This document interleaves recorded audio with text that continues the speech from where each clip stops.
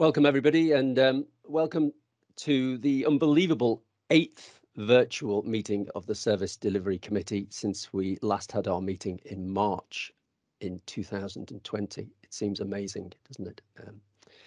8 meetings.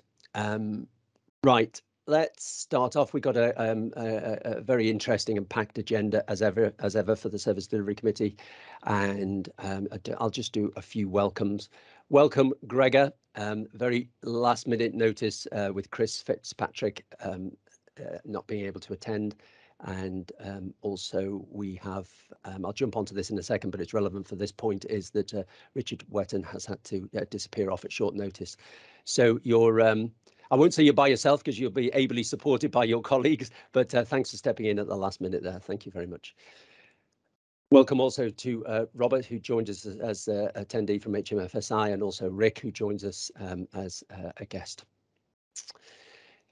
Let's just remind ourselves of the virtual meeting protocol, which we're all pretty familiar with now. And when you first introduce yourself, I wonder whether or not you could just say your name and your position you occupy. And also, if you wish to speak, just raise your hand and hopefully I'll see that. If I don't see that, and I'm operating from 2 screens and no paper on this occasion, so please just wave at me and I will endeavour to come to you. That being said, my name is Nick Barr and I'm the chair of the Service Delivery Committee and a board member. Our timings will be that we'll take a break at about 11:30 and then a quick 5-minute comfort break, and then we'll be finishing hopefully just before 1 o'clock, before we then start again for a private session around 1:15, where we'll be looking at operations control, resilience management. I've already mentioned Richard Wetton's apologies and also Kirsty's apologies for the morning session only. There could be a chance that Brian Baverstock, another board member from the Audit and Risk Committee, may join us for this morning's session. So after that rather complicated introduction, let's crack on now with the agenda, and we've covered off apologies for absence, unless there is there anything else I've missed out of that, Ali? No, Chair. Okay, thank you. Are there any items that anybody has seen that you believe we should be taking in private, or indeed anything that we had planned to take in private that we're not? Oh, okay, thank you. Any declarations of interest that may affect today's business, either now or during the meeting? If that is the case, please let me know and we'll take the due action. Robert, I see you've got your hand up. Thanks, Nick. Robert Scott, Her Majesty's Chief Inspector of the Scottish Fire and Rescue Service. Just the same declaration of interest that I gave at the last meeting with regard to my former role as a consultant and the paper that I wrote regarding Grenfell Tower. So the same words that were used in the last minute would be appropriate again on this occasion. Thank you. Thank you for that, Robert, and Debbie will no doubt note. Thank you. Can we now move to the minutes of the meeting on the 24th of November? I won't go through page by page, but does anybody have anything they'd like to bring up? Malcolm. Thanks, Chair. Malcolm Payton, board member. A couple of fairly minor things about the wording. One, in 7.3, I notice it says assured the committee. I really would prefer provided assurance. I know it sounds minor, but assured the committee always to me sounds like he told us it was all wonderful. I recall that he did a lot more than that. He told us about the backup arrangements and how it worked, and we got assurance from that. So if that's okay, I would just prefer to say provided assurance. That I think is stronger and more accurate. Thank you. I agree. I'm sure Stuart wouldn't have any problem with that. Thank you. Right. Another one was in 818. Just to mention, there's a phrase there that if we're happy with it, that's fine. It says the potential negative impact of robust focus. That sounded a little bit like if we provide focus, that is a negative impact. So I just wanted to check we were happy with the wording there, or whether there was a better wording to explain what we were thinking at that point. Stuart, do you have any comment to make on that? Yeah, I think the wording could be changed or amended to reflect the discussion that took place, but essentially it's to make sure that we don't drive negative behaviours by focusing on response times in the wrong manner. So I'm happy to provide an alternative wording to the board support team for that, Chair. Thank you. And Malcolm, I'm happy with that too, if that suffices. Very happy with that, thank you. And I agree with you, Malcolm. Thank you for bringing that up. Anything further, Malcolm? No, that's fine, thanks. Great. And does anybody else have any further points to do with the minutes of the previous meeting? Nope. Nope. Okay, thank you. I'm just scrolling down. You'll have to forgive my slightly clunky chairing of this. I've just got to scroll a great deal. Okay, now it takes us to Ali Cameron and the action log, but there were no outstanding actions. Is that correct, Ali? Yes, that's correct, Chair. Yeah, no outstanding actions for this last meeting. Thank you very much. Thank you. And further now to item 7, the service delivery update report, and over to the Deputy Chief Officer, Ross Haggart. Thanks, Chair. One and all. As the Chair said, I'm Ross Haggart, Deputy Chief Officer, and I'm going to present the update report. In case I forget to do this at the end, I'll say at the start, many thanks to colleagues within Service Delivery and Training Safety and Assurance Directorates who put all the work into this update report. This particular report covers the period from the 4th of November 2021 until the 4th of February 2022. However, as we've previously discussed and as committee members will be familiar, some of the actions predate that and go on beyond it as well. Although everything within the report should be a highlight, and as I'll pick out some key things that I think are probably worthy of particular mention. The first is the operational strategy. There's a lot of work has gone into the operational strategy, and I know that the committee have previously had presentations on it, and that's very close to publication at the moment. It's going through the governance routes. It was very recently at the Senior Management Board, and it will be continued through its governance. A really good piece of work that sets up the operations function for how we will operate going forward. So again, thanks to the teams who've been involved in its creation. It would be appropriate to mention COP26 as well. From an SFRS point of view, we had an extremely successful COP26 from a resilience perspective. Again, a lot of work put in place by the dedicated team that coordinated our activities in the run-up to and during the conference itself. That includes operational teams and also prevention teams as well, and a huge amount of work was done. The team has now been effectively disbanded, with the exception of Area Commander Jim Quinn, who remains in post because he's undertaken a fairly comprehensive lessons learned piece of work so that we can learn all the lessons that we can from a fairly significant piece of planning and an extremely significant event. Members are probably also aware that we published the fire investigation report into the Glasgow School of Art fire. There was a fair bit of media and stakeholder attention, as I'm sure you can appreciate with something again as significant as that. And I'm sure members will be aware of the findings of the investigation and also our recommendations that have come from it. It's probably also worthy at this point to highlight the youth volunteer scheme. As you're aware, it's a real commitment of ours, the youth volunteer scheme, as part of a number of our initiatives in working with young people.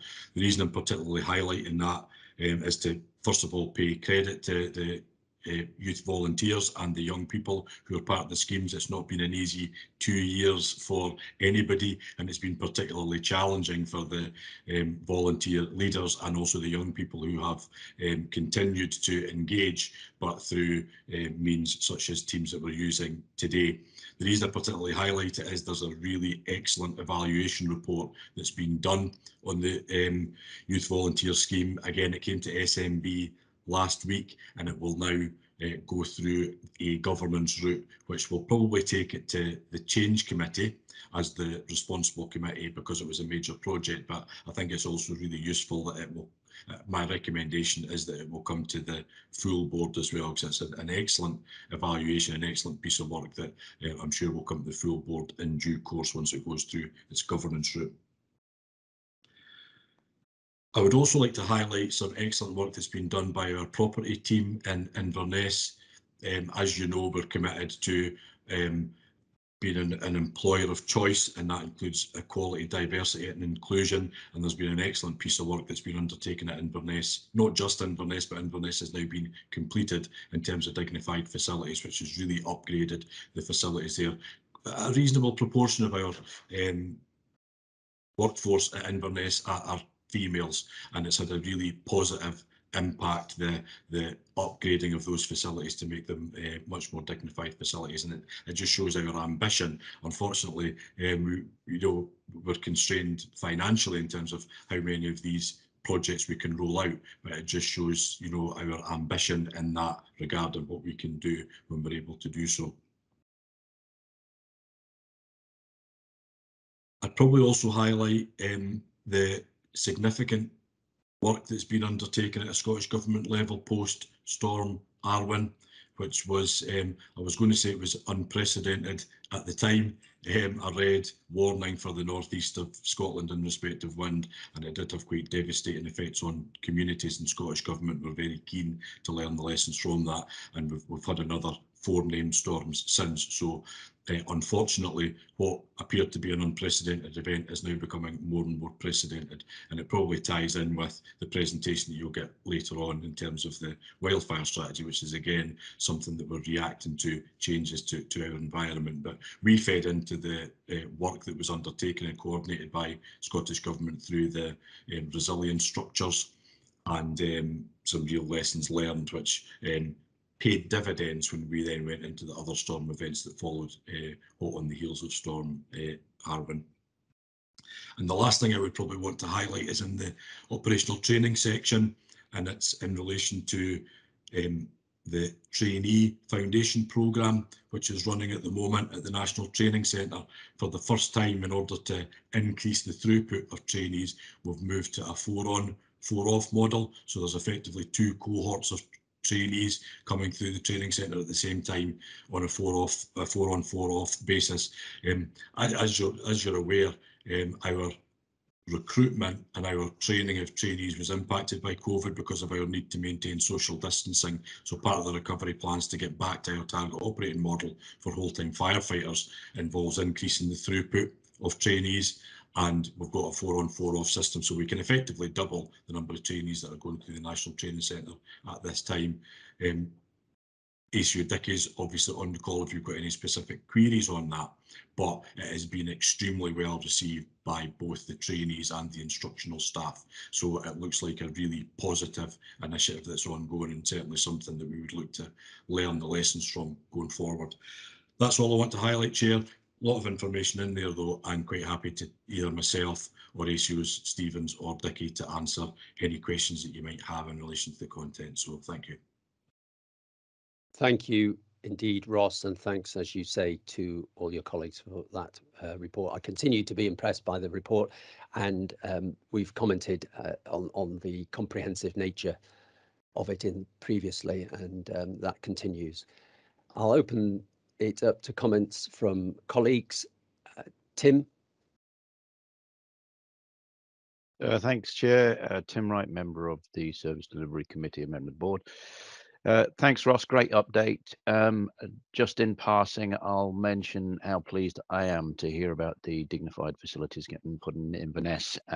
And whilst I accept all that you say around, the constraints that we face on these capital projects, these are, for me, minor capital projects, and we need to press ahead with them as a priority. But it's excellent news that we've made progress in Inverness. I just wanted one point of clarification. It's on the command and control futures. So John, this is probably for you. There is mention in the overall position statement around penetration testing. And I wondered if what you're referring to there has a connection to the penetration testing that was undertaken generally across the service, or whether this is a separate piece of work that is specifically for command and control futures. It's just really a clarification. Thanks. Tim, just before John answers, could you just cue us in onto where you're referring to on the document, please, so we can just get the context? I can. It is on page 12 of that section and page 23 of the pack, and the overall position statement, second chapter, a second paragraph of that. Two of these risks reflect concerns around the supplier's capacity to address issues arising from the penetration testing phase. Thank you. Chair, you happy me to come in now? Yes, definitely, John. Thank you. Good morning, colleagues. John Dickey, ACO, Director of Training, Safety and Assurance. Tim, it's a completely different pen test. It's one that's specific for Sustel. It's they're contractually obliged to pen test the system. So it runs in parallel to what's already been done, but it's completely separate, and it's particularly for Sustel system. It's very helpful, John. Thank you very much. Thanks, Tim. Colleagues, any more questions on the Service Delivery Update Report? Angelina. Thank you. Angelina Foster, board member and member of this committee.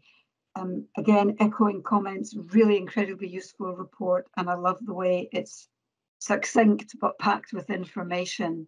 Each topic is really sort of brisk. So having had an earlier moan about some overly lengthy documentation, this is just a model of sort of punchy info. The reference for my comment is in and around page 19, but it's a broader theme. It's a COVID related question. So for example, on page 19 under COVID recovery, the report deals with one issue, which is home fire safety visits, fair enough, but it flags in that we're now delivering the full programme. Couple of topics down on the youth volunteer scheme, which you flagged, Ross, it is then saying once face-to-face delivery can go ahead, 13 schemes. So my question is around the broader return to pre-COVID. Is there a place where, if you like, a more holistic set of planning is happening that's not specific to directorates or topics, but is saying this is the master plan for return to whatever the new normal? Do you see my question? So because at some point I would find it extremely helpful to have that drawn together in one place from a service delivery perspective, rather than on a necessarily topic by topic basis. I can come in here. Thanks. Oh, I'm getting an echo. Thanks, Chair. Thanks for that, Angelina.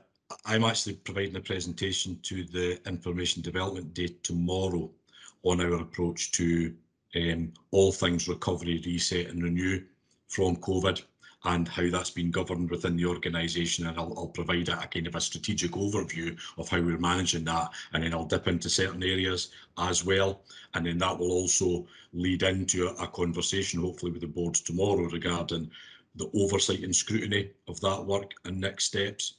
So I'm happy to answer any specific questions just now, or I'm equally happy to wait until that conversation tomorrow, where I'll be providing a full update anyway. No, thank you for me. Come back, Nick. That's great. You'll gather I haven't yet done my prep for tomorrow, so that's perfect to know that that is in the pipeline. That absolutely will cover where I was coming from. Thank you, Ross. Thank you. Thanks to both. A good question, and one that's obviously going to seep into many different aspects of our oversight. Does anybody else have any further questions on the Service Delivery Update Report? No? Okay. Thank you very much, Ross, and team. Excellent paper, as Angelina said. Let's move now to Gregor and item 8, service delivery performance reporting, and over to you, Gregor, to take us through how we did in Q3. Thank you very much. As has been mentioned, I'm standing in for Chris Fitzpatrick. I have not had the chance to prepare the script that he usually has, so apologies at the outset if this does not seem as practiced as you're used to. He has asked me to pass on one comment before I begin, which is that the discussion on the commentary on the first page in relation to affecting entry and exit is not statistically compatible with later in the document. This was a one-off analysis to see how things have changed over time and does include some weeks in January and the first week of February as well. So you wouldn't be able to replicate that from elsewhere in the document. Apologies for that oversight. I will share my screen with you so you can see the dashboard that Chris has developed. Please let me know if you can see this. Oh, we can see that now, Gregor. Thank you. Excellent. So I'll aspire to cover the salient points essentially here. One of the most notable things that we've seen and statistical changes is the number of deliberate fires that we've seen year to date. There was a considerable increase over the spring, summer and autumn last year. We see significant seasonal variation in outdoor fires with considerable volatility. And so that's within the normal range essentially of what we would expect to see, but it is a notable increase in the number of deliberate fires. And I understand more will be discussed on wildfires later in this session as well. The next point that I think is particularly relevant is the considerable increase in multi-agency incidents attended year to date. There had been relative stability for a couple of years, and we've seen quite a significant increase in this last year. The final point that I think is probably relevant in this is that the state of false alarms, it continues to be a significant part of operational demand, with UFAS being the most significant component of that. I'll continue on to the summary overview. So looking mainly at the red points here, the refuse and vehicle fires has not reduced in line with the ambition on that. It is relatively similar to previous years. Similarly, the number of fatalities in fires and accidental dwelling fires are similar to the 3-year average, and 21 for accidental dwelling fires and 29 compared to 30 for fire fatalities. This continues the recent years average of around 40 per year. So we haven't seen the desired reduction there. The next point I think is particularly relevant and may stand out to readers of this paper is around retained duty system appliance availability, where we saw a reduction to 74% overall. It's worth noting, I think, that we saw last year significant increases in availability during the lockdown periods. And so what we've experienced month on month is a significant spike in availability during lockdowns, and then an overshoot down essentially, so that we had slightly less than average availability for a period of time, but in the most recent months it has returned to normal levels. So just to provide you some assurance that that has returned to normal. The final point I think it's worth mentioning in here is on road traffic collisions, which similarly reduced significantly during the COVID period, but have since returned to a relatively normal figure, below the 2019-20 figure, but still a significant uptick on what we saw last year. Moving on then to the prevention section, where, as you will have heard in previous quarters, there has been a significant increase in home fire safety visits and enforcement activity compared to last year, but not returned to the full levels that we'd seen previously. It's worth noting, as I'm sure Chris has done in the past, that the attempt to safeguard vulnerable groups during the COVID period was statistically successful, that we saw a much higher rate of home fire safety visits for the highest risk than for other parts of the community. And similarly, we've seen those figures are much closer to the historic average.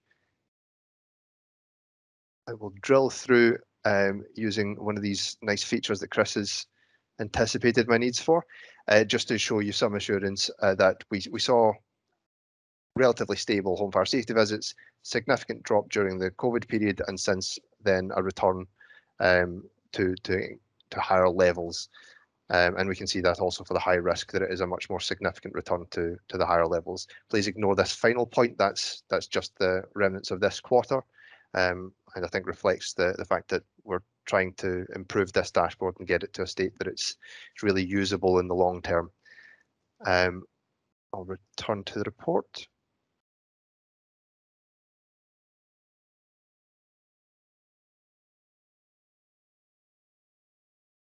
So the other thing that I think I wanted to note on was accidental dwelling fires, where we have seen the number of fire casualties has continued to reduce, which is very pleasing news and continues the long-term trend.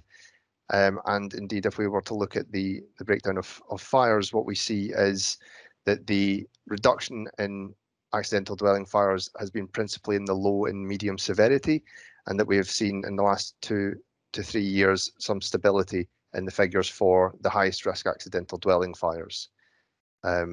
The other thing on this page that I think is particularly notable, we've discussed retained availability, is the call handling times and overall response times, which I'll come on to, where we have seen an increase year to date for call handling, particularly in the north, where there has been an increase from 1.72 to 1.77. We have seen some shift in operational response times as a distribution, and that is something that we're investigating actively and taking to the Continuous Improvement Forum in March.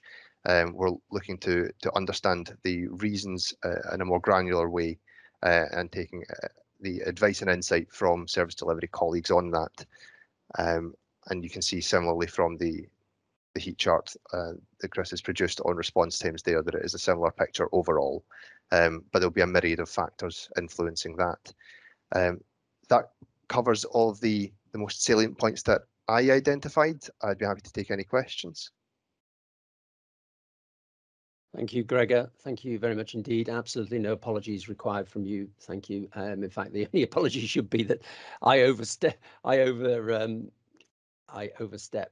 Stuart there, where he was the director responsible for that. So, Stuart, I'll apologise to you personally and say, is there anything you care to add to that? Thank you.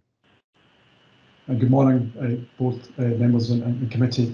Stuart Stevens, Assistant Chief Officer and Director of Service Delivery. No, Nick, there's nothing else I would like to add. I think Gregor's done a very sterling job, particularly at such short notice for stepping in for Chris. So I'm happy to take any questions along with Gregor on the content of the performance report. Great, thank you. I didn't see the order that went up, but let's go with Malcolm, Leslie, then Tim, please. Thanks, Chair.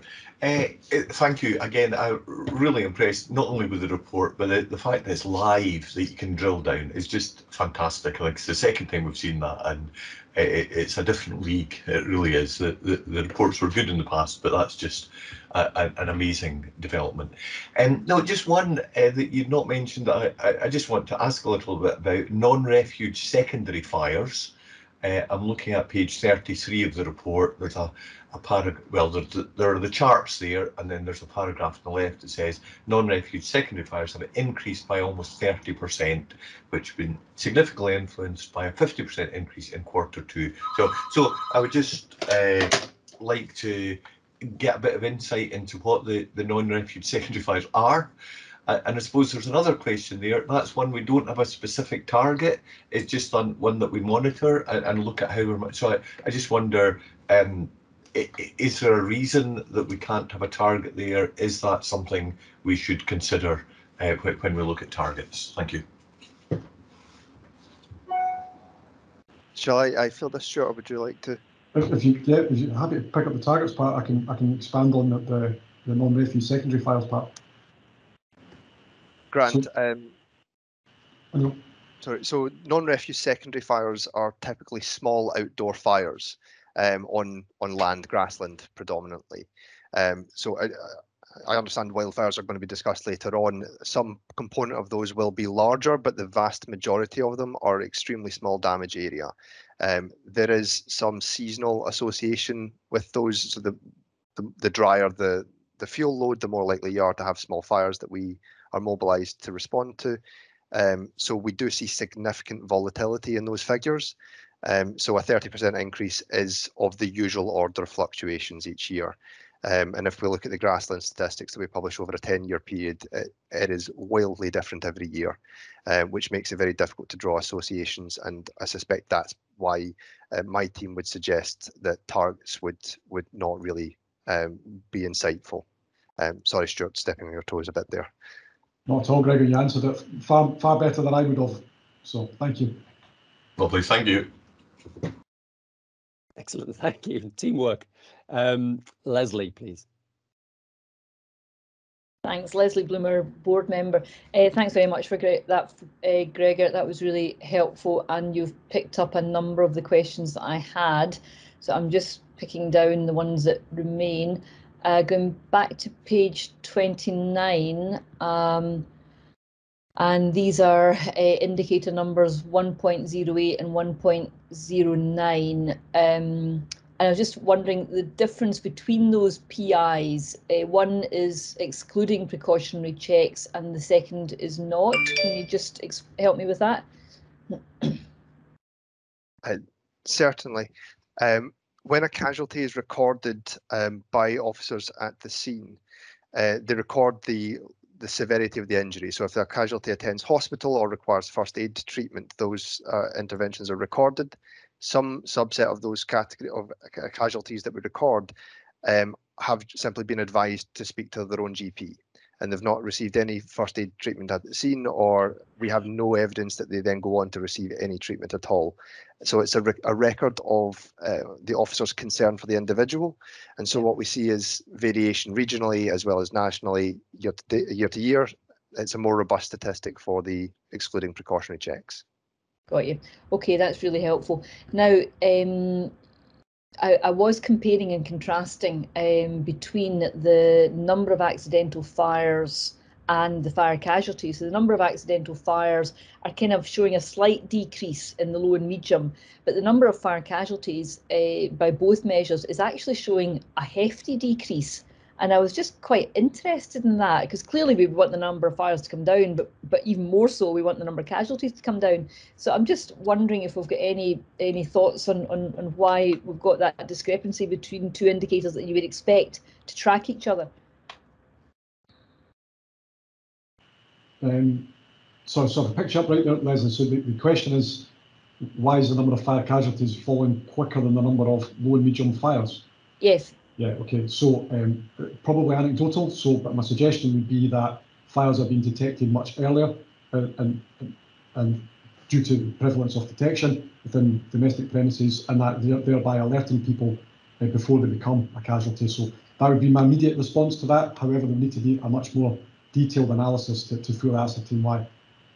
Interesting, that's really helpful, Stuart. And that then would lead us to think, your explanation sounds absolutely very, very plausible indeed, but that would lead us to think that with the new legislation coming into force now, then that trend will continue.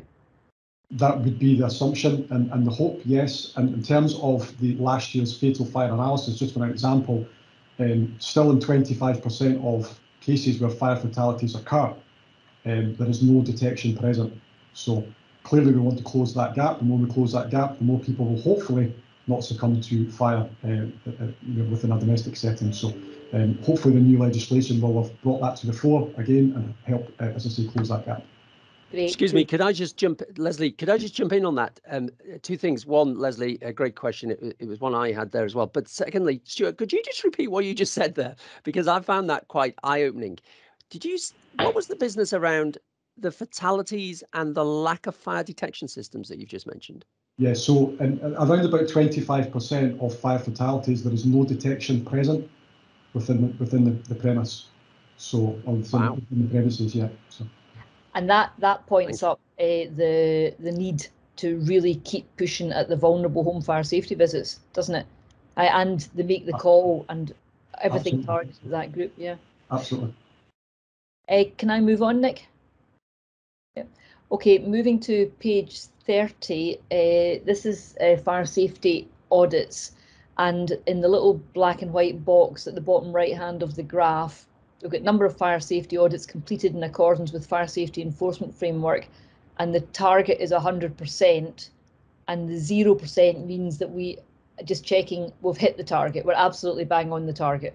So we are indeed completing the audits for 100% of the framework premises. Is that right? So I'm just trying to find that. If I think I can answer to that. That is my understanding of what it means. The 0% is no change on the total. That target, I believe, is that we complete all statutory required audits, and additional audits thereover are displayed but not a part of the target. So as I understand it, it's 100% completion of statutory enforcement requirements. Good. Okay, excellent. That's great. Thanks for clarifying that, and that's great to know. And my last question was just, you picked up, Gregor, on the big increase in effecting entry, and I just wondered, Stuart, I guess, if you had any thoughts as to why that was happening. Thank you. Yeah, it's very simple, Leslie. We're receiving more calls from partners, primarily police and Scottish Ambulance Service, to effect entry into premises. That has increased exponentially over the last few years, and the trend is continuing upwards. So yeah, it's just that's the main factor.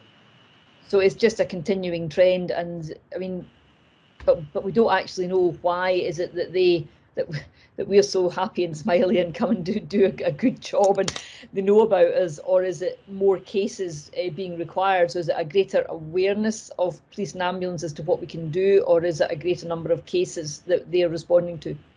Yeah, it's probably a combination of both, Leslie, and it probably also reflects the pressures that primarily the Scottish Ambulance Service have been under for the last 2+ years, and obviously the need for us to support that and carry out that role. Okay, that's lovely. Thank you. Thanks to all. Tim. Thanks, Chair. Yes, this is just an addendum, an information piece for me on that last point around the affecting entry. I'm surprised that it's ahead of dwelling fires. I mean, I think most people would be quite taken aback by that. But are they blue light journeys, Stuart? Are they blue light journeys? So there's subsets of affected entry, but primarily they are blue light journeys because inevitably it's because somebody is trapped within the premise, Tim, so they'd be classified as an emergency call. Okay, that's very interesting. Thank you. But there are, sorry, just to add to that, there are affected entry calls that are not emergency response, i.e. somebody's locked themselves out of their premise or something like that as well, but they'll be included in there. And Gregor can intervene if I'm incorrect, but I'm sure they're included within that subset. Mm-hmm. Okay, thank you. That is my understanding. That's great. Thank you. Angelina? Thank you. So, Gregor, you rightly flagged that behind the response times sits, lots of complexity, very multidimensional and so forth. I get all that, nor do I want to dwell on it too much, given our earlier observations. Nonetheless, the creep upwards since 1718 is consistent, and were it a line graph, it would be pretty unmissable. And I know we're getting to UFAS implementation later in our agenda, but my question relates to the relationship between UFAS and response times. And forgive me, I have no doubt we've been told this more than once already. I give myself nul point for recall at this point. But could you remind me, please, Stuart, what is the anticipated impact of our preferred UFAS model on capacity and therefore response times? And do we think it's going to be enough to reverse that consistent upwards trend? Do you see my question? I do indeed.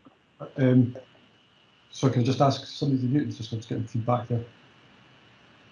Okay, so it's quite complex. So the overall intent from the preferred option for UFAS is to reduce UFAS calls by around about 57%. However, because of the level of call challenge that will go in beyond currently what we do call challenge at the moment, but it'll probably go beyond that. there will be potentially an increase in call handling times. So there's three elements to the response times. There's call handling, there's the time to mobilise, and there's the time to attend. So the call handling times will inevitably go up because more questions and engagement will take place between the operator and the premise and or the alarm receiving centre that takes place. So I anticipate that we will see a creep up in terms of that. I'm content that that will be acceptable, but we'll obviously continue to monitor it, and without going into too much detail in terms of some of the work that Scott's doing in terms of the UFAS project, that will be part of the measures that we look at in terms of evaluating the impact of the UFAS policy. But as you rightly say, there's a myriad of other factors that contribute to response times. 20 mile an hour zones within built up areas, changes to legislation in terms of road risk, seatbelts, pre-dressing, all these things all continue to factor within response time. So it's hard to distill that down into separate elements. However, as Gregor highlighted, that work is ongoing at the moment, and will come to my continuous improvement forum in March to look at that in a more granular detail. Does that answer your question on the UFAS part, Angela? So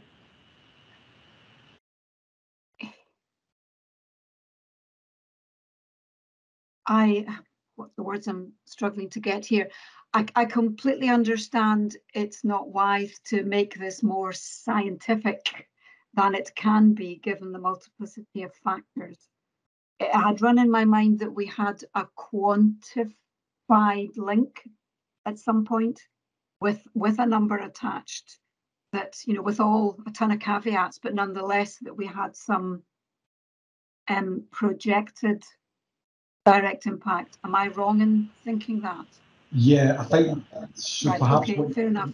Yeah, there was never a quantifiable number put on in terms of impact of response times. There was a reduction in blue light journeys, which might be perhaps okay. So blue light journeys would come down because we don't send as many appliances. So that might be the factor that you're referring to. The response times part. Okay, perfect. My error, and thank you therefore for clarifying that, Stuart. Thank you. Oh, thanks to both. And can I ask just a couple of questions addressed either to Stuart or to Gregor? I'm going to ask a daft laddie question. Vehicle fires. Are we talking about fires that are deliberately, vehicles are set alight, or are we talking about I'm driving down the road and my battery explodes and the car is on fire? Just as a matter of interest. Yeah, both. I think is the easy answer, Nick. There is again subsets of vehicle fires within the incident recording system. But Gregor, please keep me right. I think that vehicle fire statistic that you're looking at is the combination of deliberate and accidental. Precisely, yes. Okay, great, thank you. Can I ask? I'm going to just further ask a question that Leslie brought up earlier about 1.08 and 1.09 on page 29 of the whole meeting pack. And it's around number of fire casualties, brackets excluding precautionary checks, and then the number of fire casualties. If a precautionary check is, I walk out of my house fire and I sort of cough a little bit as I go out and somebody says to me, excuse me, I think you better, there doesn't appear to be anything wrong with you. I think you better go and see a GP if you feel unwell. Is that a useful statistic at all? Does anybody use that? Or does the service record that purely to say that I advised Mr. Barr when he walked out that he should see a GP, in other words, to just cover ourselves a little bit to make sure that people understand the importance of getting checked if they don't feel well? Because it would strike me that of interest to the service and to us is 108, which is the number of fire casualties, excluding the precautionary checks. Does that make sense? Yes. Gregor, is there anything you want to add in terms of the statistical elements of that? I can certainly suggest where the value for precautionary check data would lie. I'd suggest if we were to have ambitions on the number of fire casualties, we would be looking predominantly at those who are not precautionary checks, those who have definitely suffered an injury. But it's worth noting that if someone at the scene refuses support from the firefighters, then that would be considered precautionary check. because we didn't give them first aid, but they could still be a casualty. So that data is valuable to the service, especially for projects like the Service Delivery Model Programme. So we hold it and we publish it, but I would always look to the non-precautionary check data. No, that's a very valid answer, and it shows my ignorance really about the way in which the data is used within the service. So thank you. And I know it's earlier days, and again, this has been brought up earlier. We're obviously got the new legislation started at the beginning of this month. Has any thought been given to how, when we do home fire safety visits, we record the number of times we're seeing the new types of alarms fitted? In other words, I could imagine in a year, 2 years, 5 years from now, somebody's going to say, what do we feel is the percentage uptake? And the only subject matter experts that ever enter anybody's houses are firefighters. Therefore, is there any thought given to recording what we're seeing out there? But the trouble is, I suppose we'd have to have recorded what we didn't see before, or I'm not sure. Any thoughts on that? There is a field within the home fire safety visit checklist, for want of a better term, that records as a detection present when we first attend. So we would record that there's detection present. However, the current system that we have in place, due to ICT technical issues with it, we can't change it. So we can't now upgrade it to say what type of detection was present. Was it pre-2022 detection, or was it post? However, the new system for safe and well visits does allow us to record things like that. So once we transition to that, Nick, we will be able to do that. But as things stand at the moment, we can only record if detection was present before the visit, if that makes sense. Okay, it does make sense, and it's a shame that we're not agile enough to be able to jump, isn't it? To say, okay, as the registration now started a few weeks ago, what are we seeing out there? Because obviously we'll want to know some analysis on what effect that has had as we move forward. Perhaps just to follow on from that, another restriction that we currently have in place is the incident recording system that we use. The Home Office-based IRS system doesn't allow us to make any changes, and it's also quite restrictive in terms of the drop-down menus. So again, we can record if detection was present, but not the type to reflect the new type. That said, if it's a significant casualty or fatality, the fire investigation team will note the type of detection that was present in a very detailed way, so we can record it through that mechanism. It's not ideal, but it provides some level of detail. Okay, all right, thank you. Yep. And finally, from me, colleagues will be aware we had a workshop recently, and we looked at the way in which we interpret performance data. One of which, it was a very interesting conversation, and one I don't want to lose what we had there. And one of the strands of thought that came out there is a further analysis on home fire safety visits, in particular the deep dive around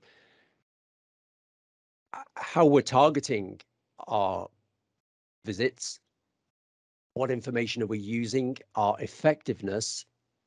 Leslie also brought in a number of different aspects around diversity and ethnicity, and also around value for money, and just about how much bang for buck we're getting. I'd like to carry on developing that a bit further, but I feel it's probably unfair to do that if Chris and Richard aren't here right now at this moment. So Stuart, perhaps we could follow that on with, I know you're in agreement because I know we talked about this before, but perhaps we could follow that on post-meeting with an email trail that could perhaps scope out and flesh out a further deep dive that would then explore that in a little further detail. Do you have any points to make on that? No, the only point I'd make, Nick, is I agree entirely. I think that we've already kicked off quite a considerable amount of work within service delivery to start to look at that and to identify some of the points that you've raised. So I'm more than happy to explore that further off the table. Excellent. Okay, thank you. Well, in that case then, Debbie, I'd like to take an action that the action will be, if you can even put an action on me to write to Stuart and to start that discussion around a further deep dive into home fire safety visits. Hopefully to pull out some of the strands that you're already working on, Stuart, rather than to create any additional work. Absolutely. Thank you very much. Gregor, thank you very much. That's excellent, really, really good. And as you can see, we're very interested in the work that you and Chris and the team produce. So thanks once again, and thanks for stepping in at short notice. That was excellent. Can I now move us on to the item of 8.2? Now, whilst I say I'll move us on, we're actually going to defer this because Richard will join us further on. So item 8.2, could Ali just remind me that we'll bring that in at the end of the meeting, please? Which then brings us to 8.3 and back to Stuart now for an update on the development of the work plan to implement the preferred UFAS response option. Thank you. Thank you, Chair. And at this point, I'll introduce Scott Simon as well.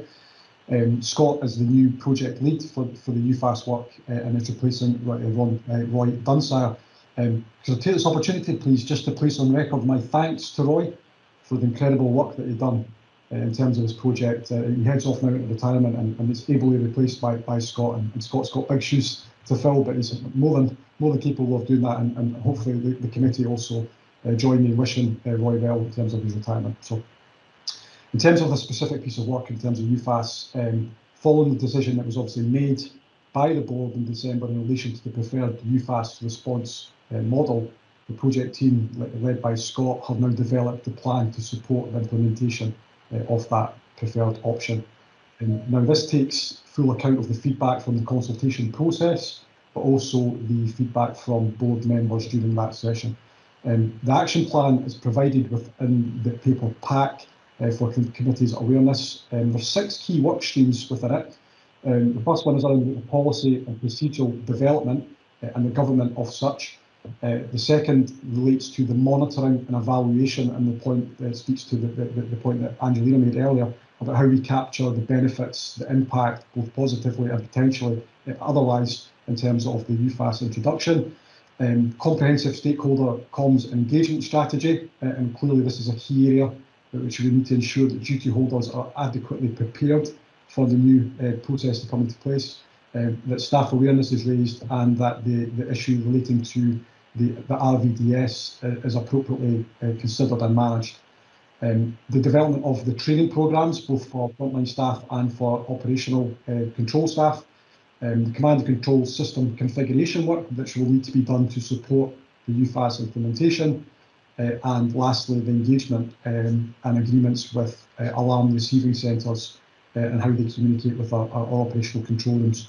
Again, this is a hugely important element of the UFAS work and was discussed in detail with the board through the various sessions. So I'd really welcome the committee's views on the action plan as presented, and whether we'd like to see this on forthcoming SDC agendas in order to monitor progress and indeed see some of the outputs as they're developed by Scott and the team, and particularly in relation to stakeholder engagement. So I shall pause at that, and I'm happy to take any questions along with Scott.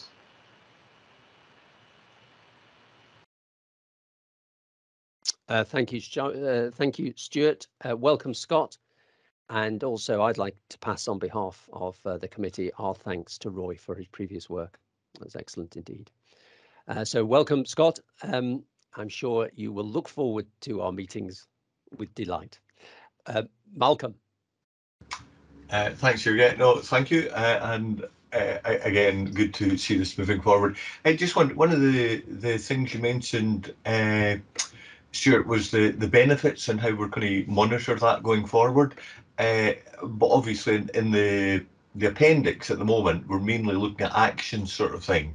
So, you know, you reference, if you want to reference 513.2, the benefits were communicated, provide the foundation of performance measures. So I'm just, you know, what route is that going to go through? How are we going to see these benefits in a sense as they are realised?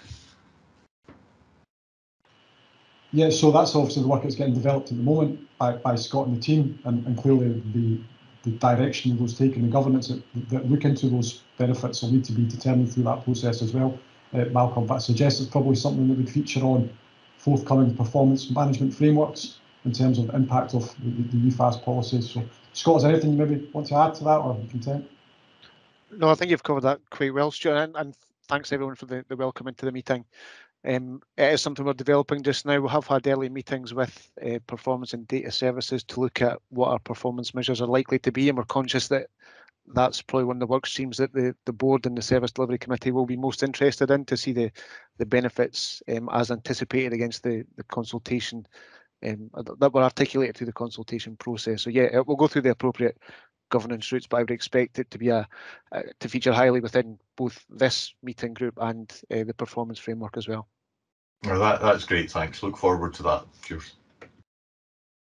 Thank you, Leslie. Thanks, Nick, and hi, Scott. Good to have you on board. Great to see this coming together. I've got a sequencing question. I couldn't quite get my head round how we can be preparing all the different stakeholders for implementation. So that's task 3. How we can do that in advance of reviewing and revising the policy. Can you help me with that one, please? Scott, do you want to pick up, or do you want me to? Yeah, I can come in there. I don't necessarily see that as a sequential item or a sequential part of that. The policy will be more about our internal, how we, a concept of operations, to how we call handle, to how we mobilise, to what we do when we're in attendance, to what we do post incident as far as engagement with duty holders goes, and that also includes engagement with premises where we don't necessarily attend anymore, but we're still conscious that they are still suffering from high incidence of automatic fire alarms. The engagement side is really more about to best prepare the premises, the duty holders, the responsible persons out there for the change that's coming. And the policy will be more about the formal acknowledgement of how we respond, rather than how duty holders are expected to prepare themselves for it. I don't know if that makes sense. I hope it does. I think so. Let me kind of just reflect it back and see if I've got it right. So what you're saying is that we're currently clear on what we will be doing for the outside stakeholders. Yeah, they will be clear. We are clear, and they will become clear as to what we're going to do and what's required of them. Yeah. Yep. So the policy is how we manage the back functions, the back office functions within SFRS. Okay, and that's helpful. And there's an element in the UFAS policy which says potential engagement with key staff and stakeholders, and we're proposing a formal consultation process. So is that just going to, yeah, so that will be internal, that will not be a big external thing? Yeah, that's internal consultation process, the agreed 28-day process. Yeah, cool. Okay, that's really helpful. Many thanks. Okay, thank you. Thanks to all. Does anybody have any further questions about the UFAS update? No. Okay, thank you. Thank you, Scott. Thank you, and we'll see you at the next meeting. Thank you. And thanks, Stuart. Thanks, Scott. That now takes us to item 9 and the clinical governance framework, and over to John. John. Thanks, Chair. Chair, the paper's been provided. It's for information only, and it's just a further update on the clinical governance. The MOU is due to be signed next week by the Chief Officer, and then subsequently by the Chief Exec. The Clinical Governance Technical Working Group has already met. It's had its inaugural meeting. That was last week, and it went very well.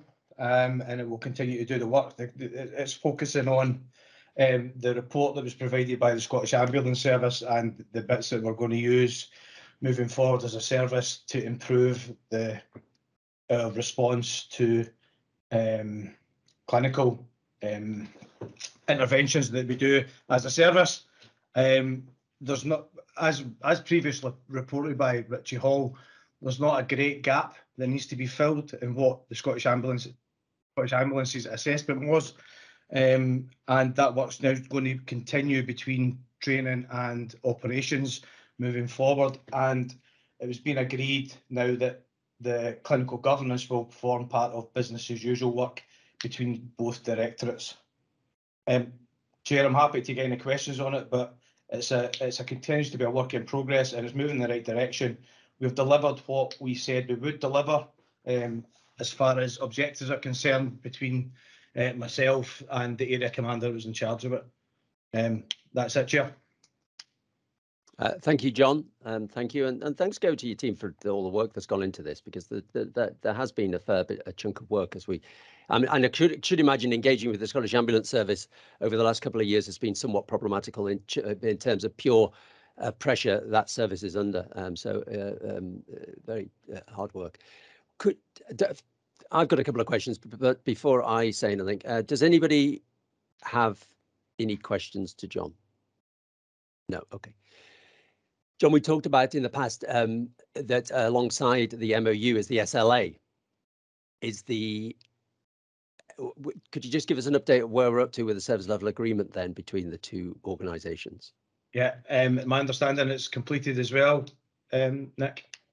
And signed off and I'm not sure if it's been signed off yet, because the MOU's not been signed off, and that's been a clash of diaries. We're getting it done, we're doing it individually rather than doing it collectively at the moment. There's just been a clash of diaries, and unable to get both chief officer and chief executive in the room at the same time.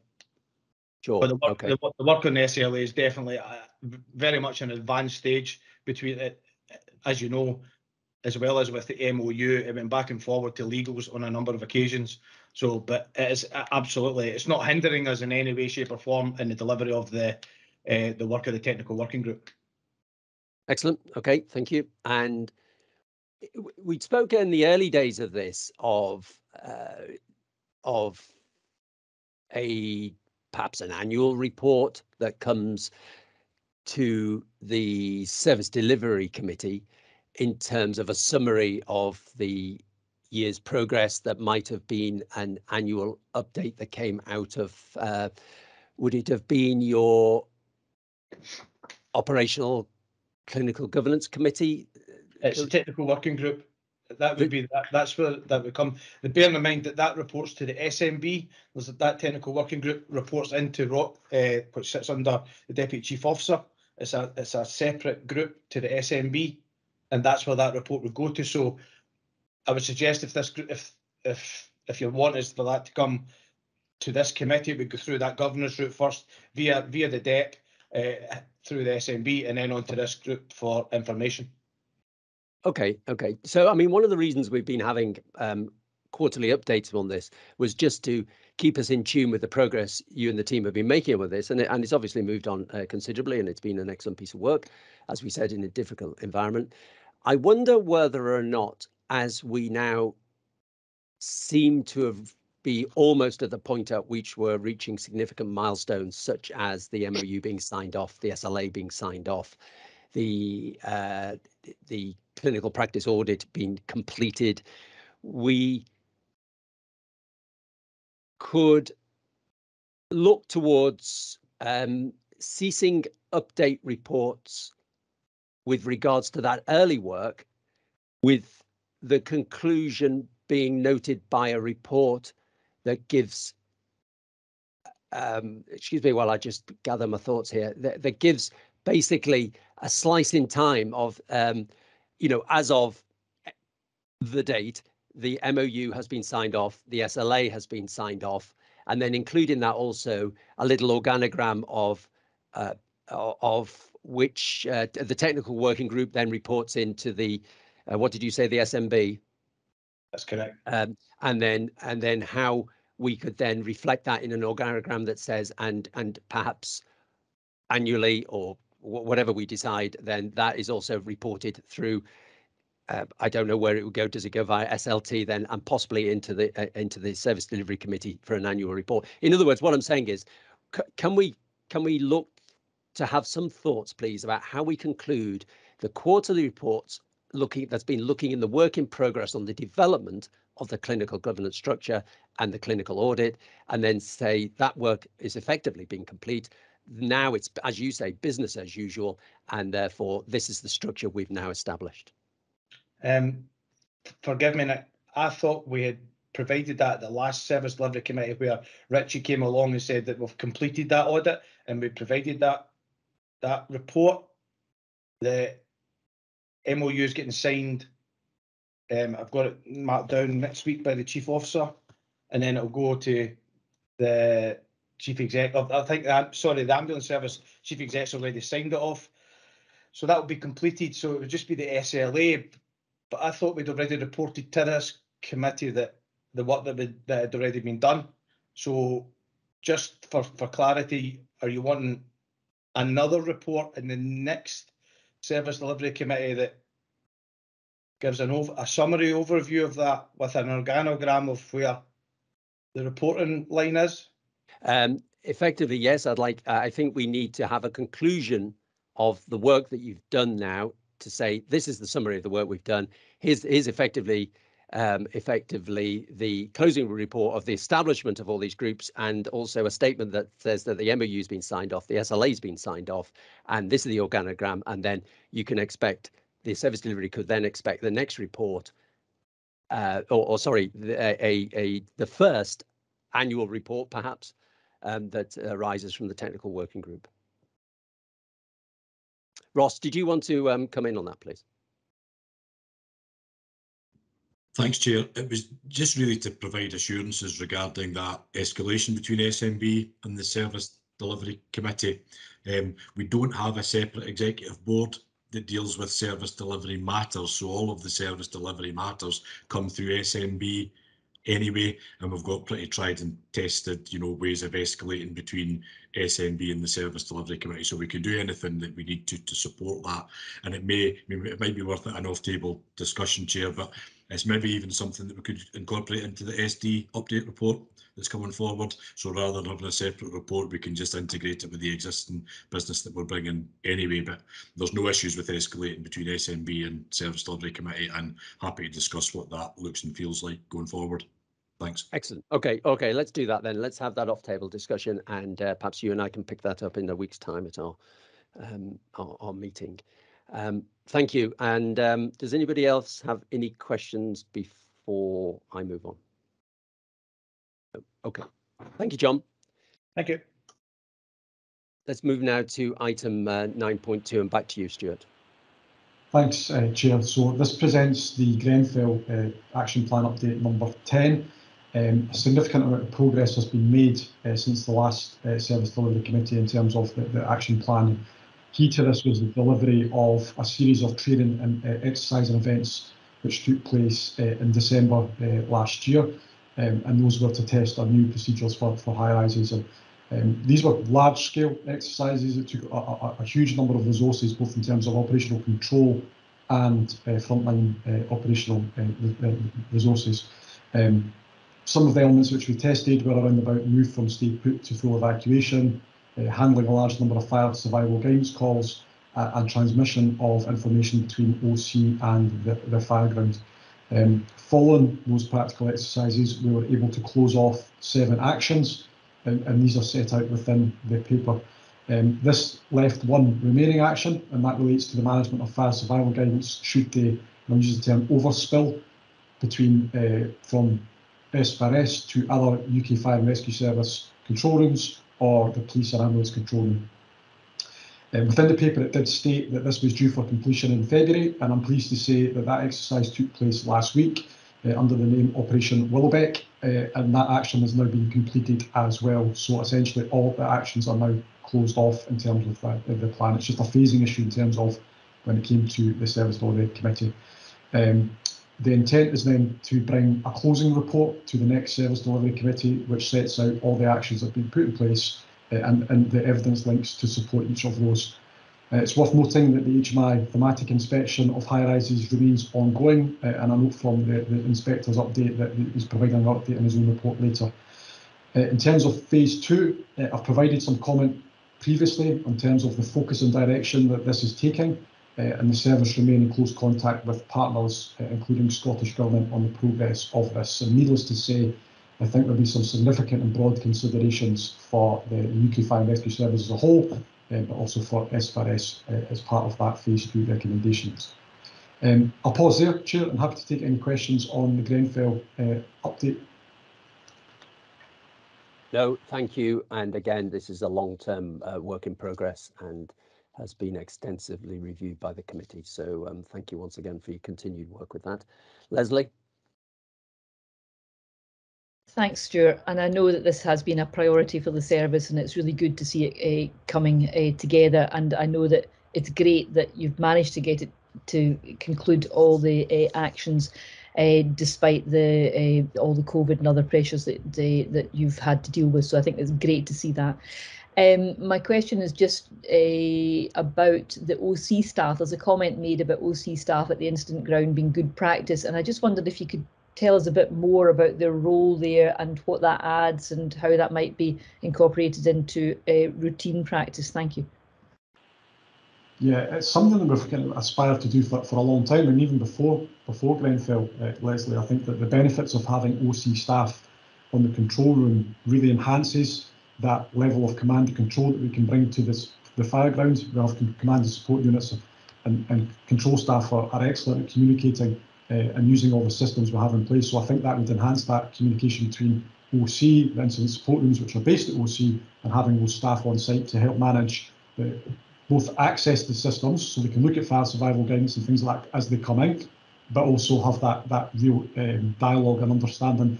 They are subject matter experts when it comes to all things communications and control, so why would we not use them on the fire ground to enhance what we've already got, you know? So I think it's a real good way forward, you know, and as I say, something that we've aspired to do for a long time, and Libby and the team are working really hard to do that. Clearly OC are under a number of challenges at the moment, but as I say, we're progressing that at pace.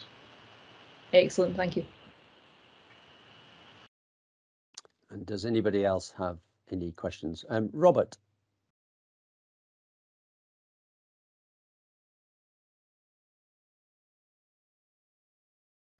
You're on mute, Robert. Can you hear me now? Yes, you can hear you now. Sorry there. Chair, just an observation more than a question, actually, and just for board members' benefit, I did have the luxury of attending the exercises that Stuart referred to observe as part of the thematic, and I would just like to put on record my recognition of the staff that attended, and actually what was most pleasing, because on both occasions I attended twice with a couple of months between them. On both occasions, everyone, you know, performed to a high standard, but actually what was most pleasing was that the lessons that had been learned from the first exercise had indeed been implemented, and the policies had been adapted by the time the second exercise ran, and it was a significant improvement in the performance and the outcome as a result of that. So I think it just shows the benefit of having these exercises at a national level, and the training, you know, being played out in that practical arena. It should be something that the service is recognised for, and I know board members didn't have the luxury of being there, so I thought I'd just bring it to your attention that from my perspective it was time well spent. Oh, thank you, Robert. And not only was is that a very useful observation, it just goes to show the value of having you on as an attendee at the meeting. That actually adds that different dimension of a different view into that, because obviously not only were we not there, but even if we had been there, we may not have been able to give it the well, we wouldn't have been able to give it the analysis that you've given it. So thank you very much for that feedback. Very positive. Final opportunity for anybody else to say anything about Grenfell. No. Okay, thank you.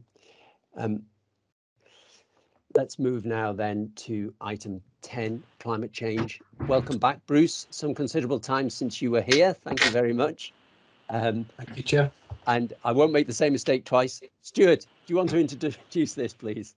Thank you very much. I absolutely would. So thank you, Chair. This is second in a series of papers and reports that discuss how we're responding to climate change and the climate emergency from an operational and service delivery perspective. So clearly last time we had flooding, this time is around about wildfires.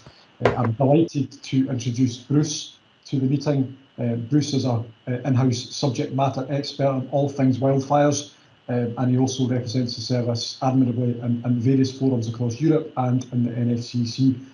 Bruce is also the architect of the wildfire strategy, which are kind of overviews provided within the paper as well. And Bruce is going to take us through the paper, and between Bruce and I, we will answer any subsequent questions on the paper. So without any further ado, I'll bring Bruce in. Thanks very much, Stuart, and good morning, Chair and committee members. As Stuart said, I'll go through the paper. I don't intend to go through it in huge detail. I'll just pull out some salient points and then answer any questions that may be put to me.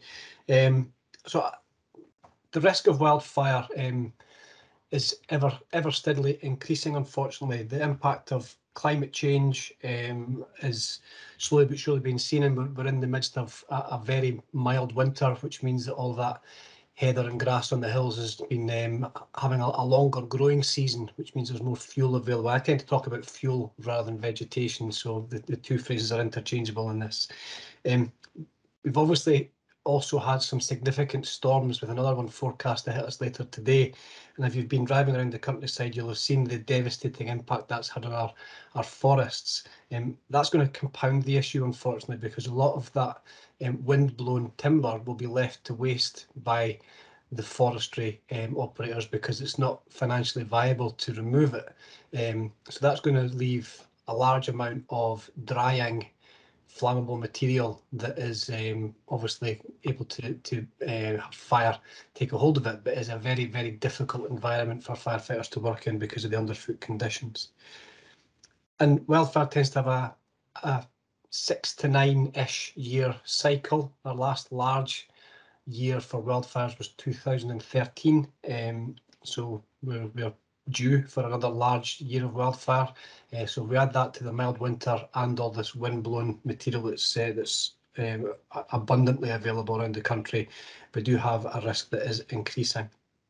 So the strategies, it's multi-stranded. We've got obviously a prevention initiative within there, but we have a response and a very strong partnership theme throughout both.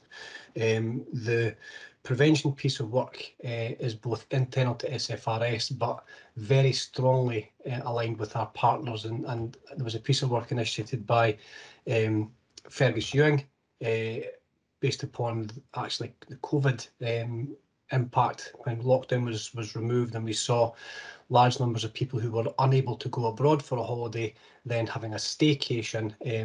The infrastructure was unable to support it. We saw extreme behaviours by the public, unfortunately, and as such a visitor management strategy was put in place with a number of different partners around the table, which actually served a fantastic purpose for us, because we were able to bring the fire prevention initiative to the fore there, and our agenda to get good quality communication to the public was able to be fastened onto that vehicle that had an awful lot of ministerial approval and resource put to it. So we saw some fantastic work happening all around the country, both by our partners and by our own staff, to get good quality messages to the public, and that's something that will prevail.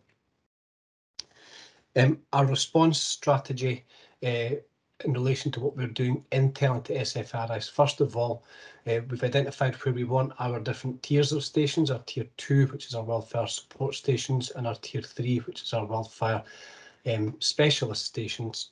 And we had a bit of challenge in that, particularly with our tier 2 stations, which predominantly are retained and volunteer stations. So the additional equipment they were going to be getting, we just couldn't safely and appropriately store that equipment on the locations. So the initial approach was to have the equipment stored on their vehicles. The vehicle's capacity was a challenge, so then it was to store it off the vehicle but put on the vehicle when they get turned out to a wildfire. That was going to be a challenge as well. So we've had to go back to the drawing board with that and have a different approach, which is very much aligned to other approaches we take for specialisms, where equipment is delivered en masse in bulk by logistical support vehicles, and then accessible by the specialist at the incident, very similar to how we operate our USAR response, our foam response to any large-scale foam incident. So not unfamiliar to us, and certainly has benefits. The process for procurement for our vehicles and equipment is well underway. We have a UIG which has been in place for a number of months, and our procurement colleagues are giving us fantastic support in relation to getting all of the various equipment and vehicles and indeed PPE that we need for our different tiered approach. We're also working with our partners. At any large wildfire, it would be entirely wrong to think that it's just the fire service that deal with it. The rural community supports us immeasurably at these incidents, and we want to make sure that that can not only continue, but can be done in a more coordinated and, dare I say, safer manner, because the gamekeepers predominantly really want to come along and help us, but we as the legitimate health and safety authority at that incident, the people with overall responsibility for everybody's well-being, have to assure ourselves that they are correctly trained, correctly equipped, and can be used in a much more supportive way than perhaps we have done previously. So there's some really good work on the go with that, which builds upon a piece of work which I'll cover in just a second. So our internal strategy deployment is going well. With every project, as you know, whenever there's equipment and vehicles required, it seems to take quite a long time to get things moving, but that doesn't mean there's not a huge amount of effort going on in the background, and we are at the point where we'll begin to see some real significant changes happening in the not too distant future. We've done a lot of communication with the stations that are going to be impacted, a lot of engagement with them, which has, in some occasions, meant that we've had to go and say we want to come and put our resource at your station, and then go back and say actually we can't do that because of the challenges of logistics, and then go back to them a third time and say actually we've rethought our approach and we are going to still be using you just in a different way. So we've had that mixed reaction from particularly our community response units in the Highland area, and I have to say they've been nothing but supportive in the way they've dealt with the information. So I'll cover the work we're doing in partnership, because this is actually where there's been probably the most work and the biggest impact. There's been a number of pieces of work carried out by government to review how the particularly sporting estates are managed. And there's a report carried out that's commonly called the Werity report, and it gave a recommendation that anybody who uses muir burn, which is the practice of burning heather and or grass, or indeed any vegetation for land management purposes, should be licensed and better regulated. So the licence providers in Scotland are Nature Scot, formerly known as the Scottish Natural Heritage. We'll be working very closely with Nature Scot and the Scottish Gamekeepers Association to develop a muir burn training package, and this is unique. It's not happened before in the UK, where gamekeepers would be given this level of training that's been created by someone other than themselves. And I have to say the gamekeepers are hugely supportive of this, because they feel they've been vilified in the past by the number of fires that have happened in the countryside, when actually you'll struggle to find a group of people who are more passionate about the welfare of the environment and the landscape, because not only do they live and work in it, they derive their livelihood from it, and they are extremely knowledgeable and passionate about it.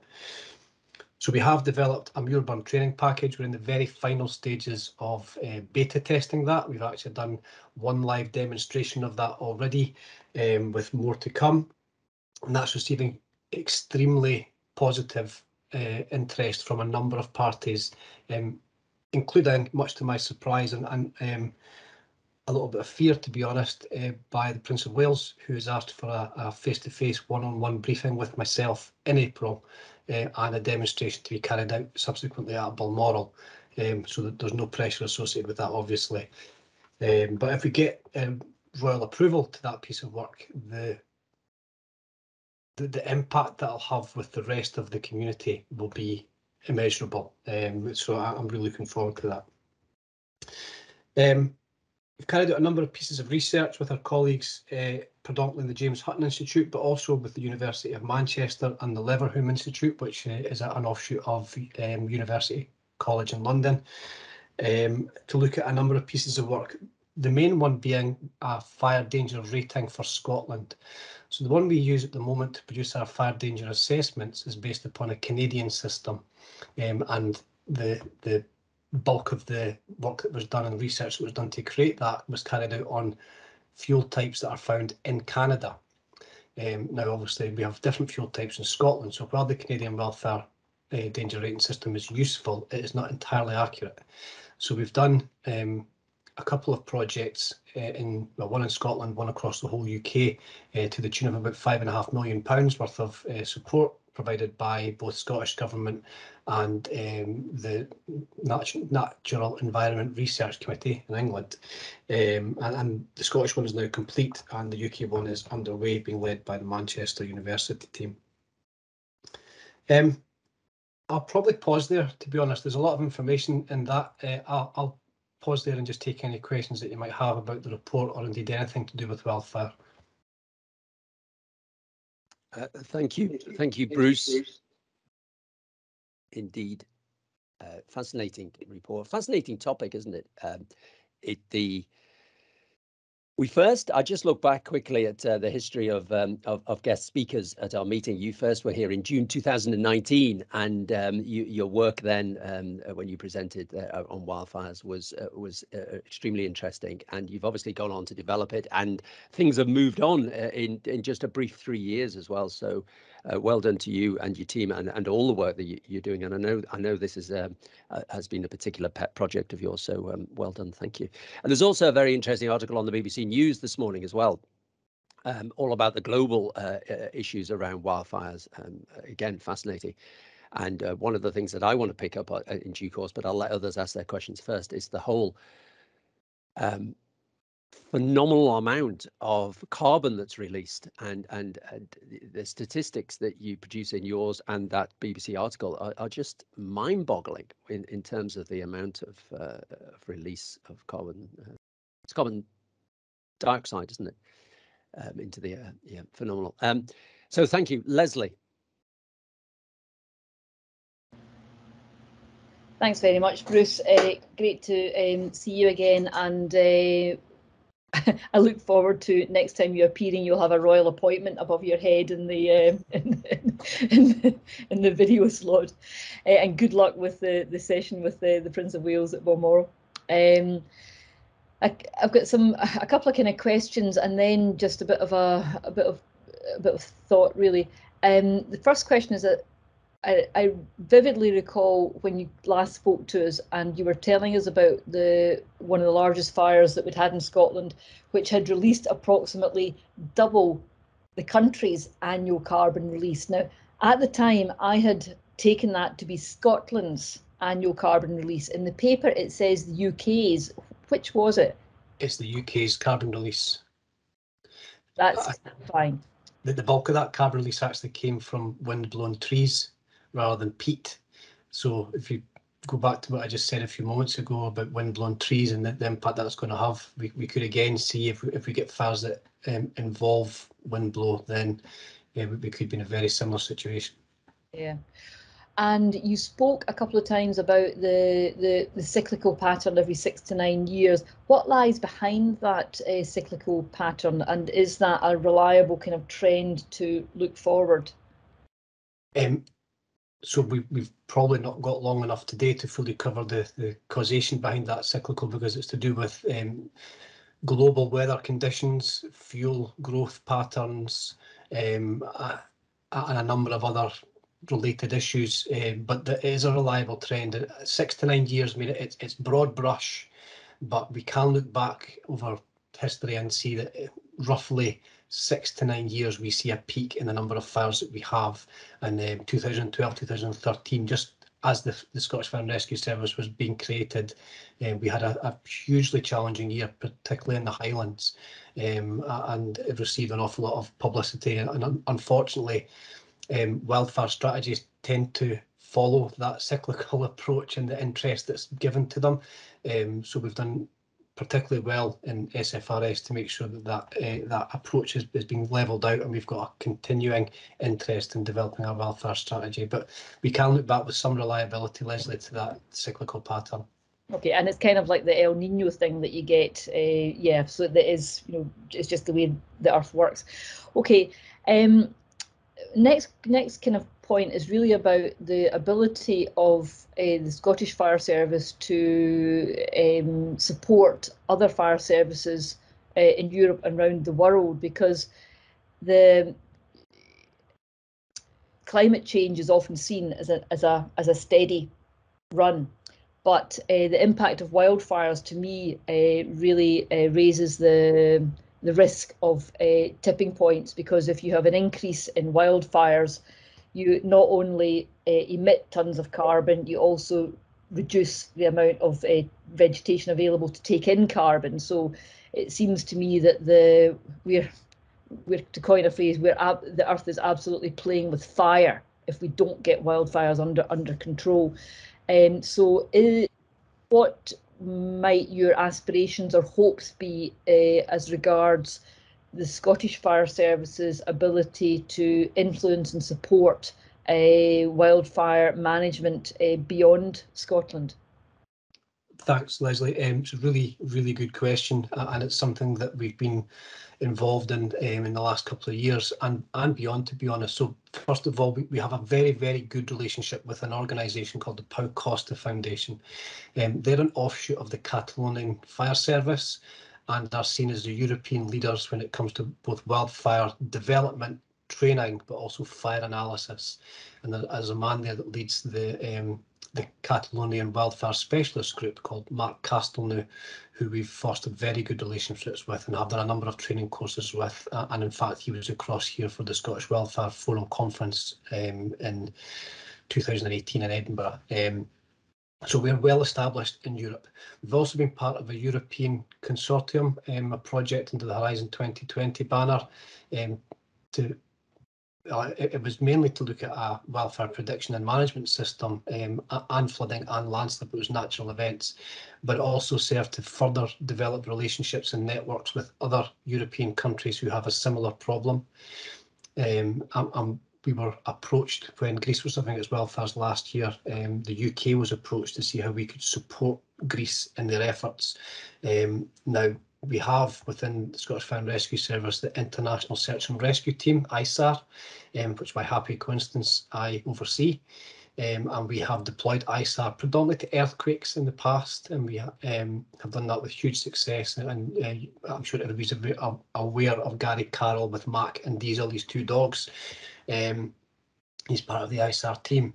So NFCC and ISAR are working closely just now to see if we can include a wildfire capability in that, because the ask that was made last year was a little bit ad hoc. It came from a very good place and we were very keen to support it, but we were going to be deploying our wildfire tactical advisors in a way they'd never been used before. So Scotland did consider and did stand ready to deploy a team. However, the team that was deployed was mainly from South Wales and Northumberland, who are our other comparators in the UK when it comes to wildfire. They are the other two fire and rescue services that really are pushing on at pace.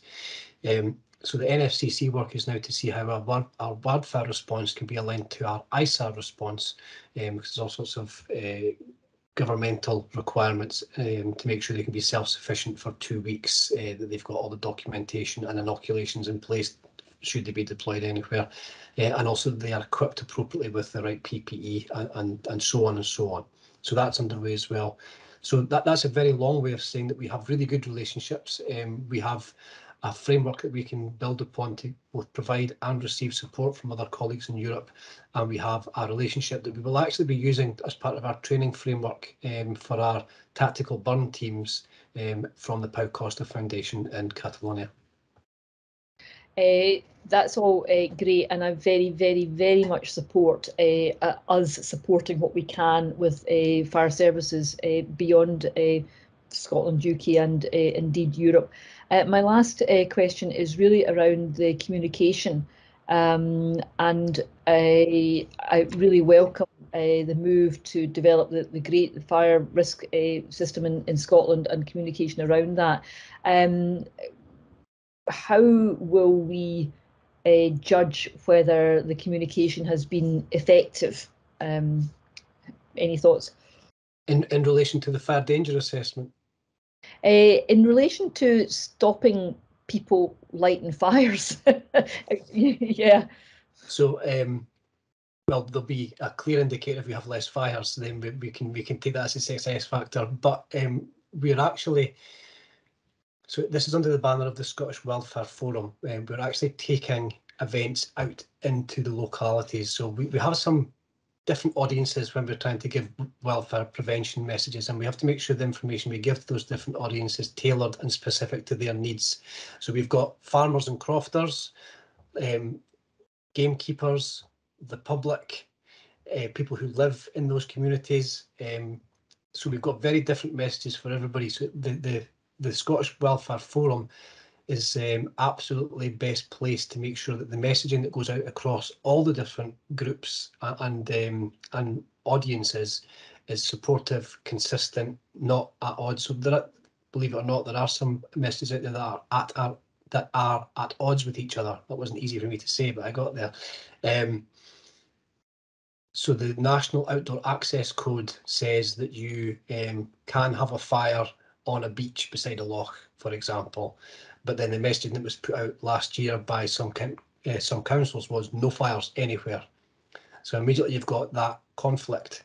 So the Welfare Forum is hoping to, well, not hoping, it is coming in there to make sure that messaging is consistent and supportive. And we'll measure success by how well received that information is when we go out and ask those questions at those events that we're taking out into the communities. So we're actually going to do a little bit of a self-audit about how our messaging is being received. Because we can transmit as much as we want, but unless we actually understand what the recipient is hearing when we're transmitting, we don't know how successful that message is being. And we know there are some hard to reach audiences out there. I've mentioned crofters already. The crofters have a very different use of fire to the gamekeepers, for example, which is why the gamekeepers feel vilified when there's large fires on the west coast of Scotland where there are no sporting estates. So, you know, we're making sure that our messaging is appropriate and is effective by that self-audit through the Welfare Forum. Okay, and I welcome the self-audit because yes, the absolute measure will be the number of fires being lit, but that's the lag measure, and any lead measures that we can get to help us tweak and tone the messaging to so it's effective, particularly with the holiday makers, because they'll be incredibly hard to get to. I think so. Work on the lead indicators would be good, and I welcome hearing more at an appropriate time. Thanks ever so much again, Bruce. That was great. Thank you. Thanks to both. And Stuart, you did have your hand up early on in that discussion. Do you want to add anything just now? No, Bruce went on to cover exactly what I was going to cover, Nick, in terms of the relationship with NFCC and the development of our international support group, whatever it may be, going forward. So. Excellent, thank you. Tim, then Angelina. Thanks, Chair. And just a word of caution for you, I'd be very careful about anything you see on the BBC about climate change, or indeed on Sky for that matter. However, that aside, Bruce, this is a terrific piece of work. Thanks very much for that, and builds on what you shared with us when you presented to us a couple of years ago. I've got a question around the licensing regime. You very sensibly pointed out that the Werity report was a little contentious, so we'll tiptoe around it a little bit. So in order to be licensed, one has to undergo training, is the word used. Is it exclusively our training, or are there other providers that are available to deliver it? And when does the licensing regime kick in? And based on your, I know I'm running 2 or 3 questions together, they're all linked. Based on your engagement with stakeholders in this space, do you think that the licensing regime will reduce the amount of manure burn, or increase it, or change it in any way, given that we think manure burn is such an important mitigating factor in managing wider fires? So 3 things there. Is it just our training? When's the licensing kick in, and what effect do you think it will have? Thank you. Thanks, Tim. At the moment, yes, it is just our training. So although the training we've developed, as I said earlier on, is unique, it's never been done before.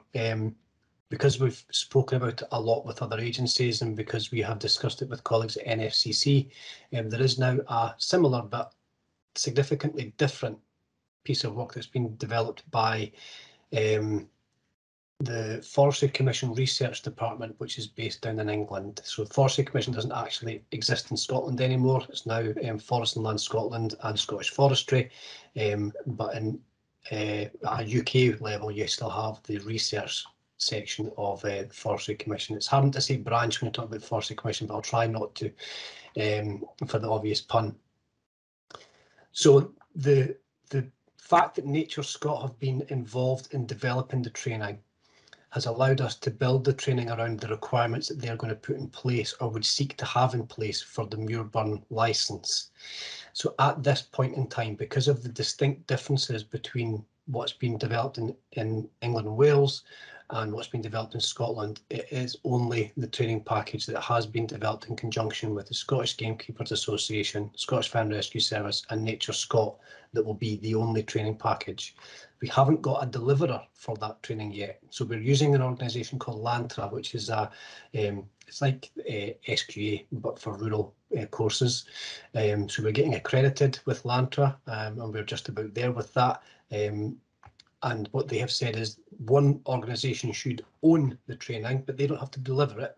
They would then just identify Lantra accredited trainers who could then deliver that training. So that's the process we're actually in the middle of right now. There are very few people who have the requisite skills to deliver a Muirburn training package because it is such a risk critical thing. If you get it wrong, then potentially you could be doing exactly the opposite of what you're seeking to prevent. So that's the piece of work we're in place with just now. I've spoken at length with the lady who's actually looking after the licence requirements for Muirburn, and it isn't going to be put in place immediately. There's going to be a period of time where it will be a recommendation that people do the training, then it'll be a requirement with no punitive action taken if you burn without it, just some corrective action taken, and then there'll be a hard line that from now on, if you burn without this, then action will be taken, so that we give the landowners an opportunity to get that in place. I don't think we'll see any impact in the instance of Muirburn because the practitioners of that at the moment, certainly in the sporting estates, are actually champing at the bit to get the training in place. They really do want it and are keen to see it because it will allow them to demonstrate that they really do want to abide by all the rules and make sure everything is as it should be. The hard to reach communities are where we really need to see an improvement in practice.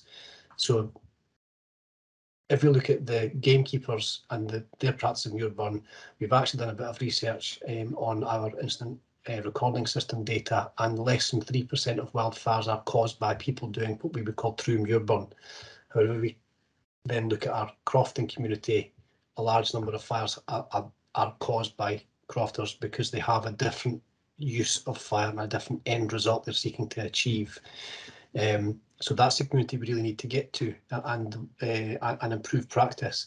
And it's very much from that point of view, we want to improve their practice, not stop them doing it, because we won't stop them doing it. So if they're going to do it, let's help them to do it better and safer, and make sure that we understand their needs and not just impose a set of rules upon them. So I think that's answered all 3 points. Tim, if it hasn't, please come back and ask me again. No, that was very comprehensive, Bruce. I appreciate it because I know through personal contacts it was a reduction in burning in Australia and New Zealand that has caused some significant problems. So anything that was going to have the same sort of impact here would concern me, but it sounds like things are being well managed. So good to hear. Thanks very much for that. That was a great update. Thank you. One thing I would add if I could, Chair, is the Cairngorm National Park Authority have always been resistant to prescribed burning, not necessarily Muirburn, but prescribed burning in their boundaries.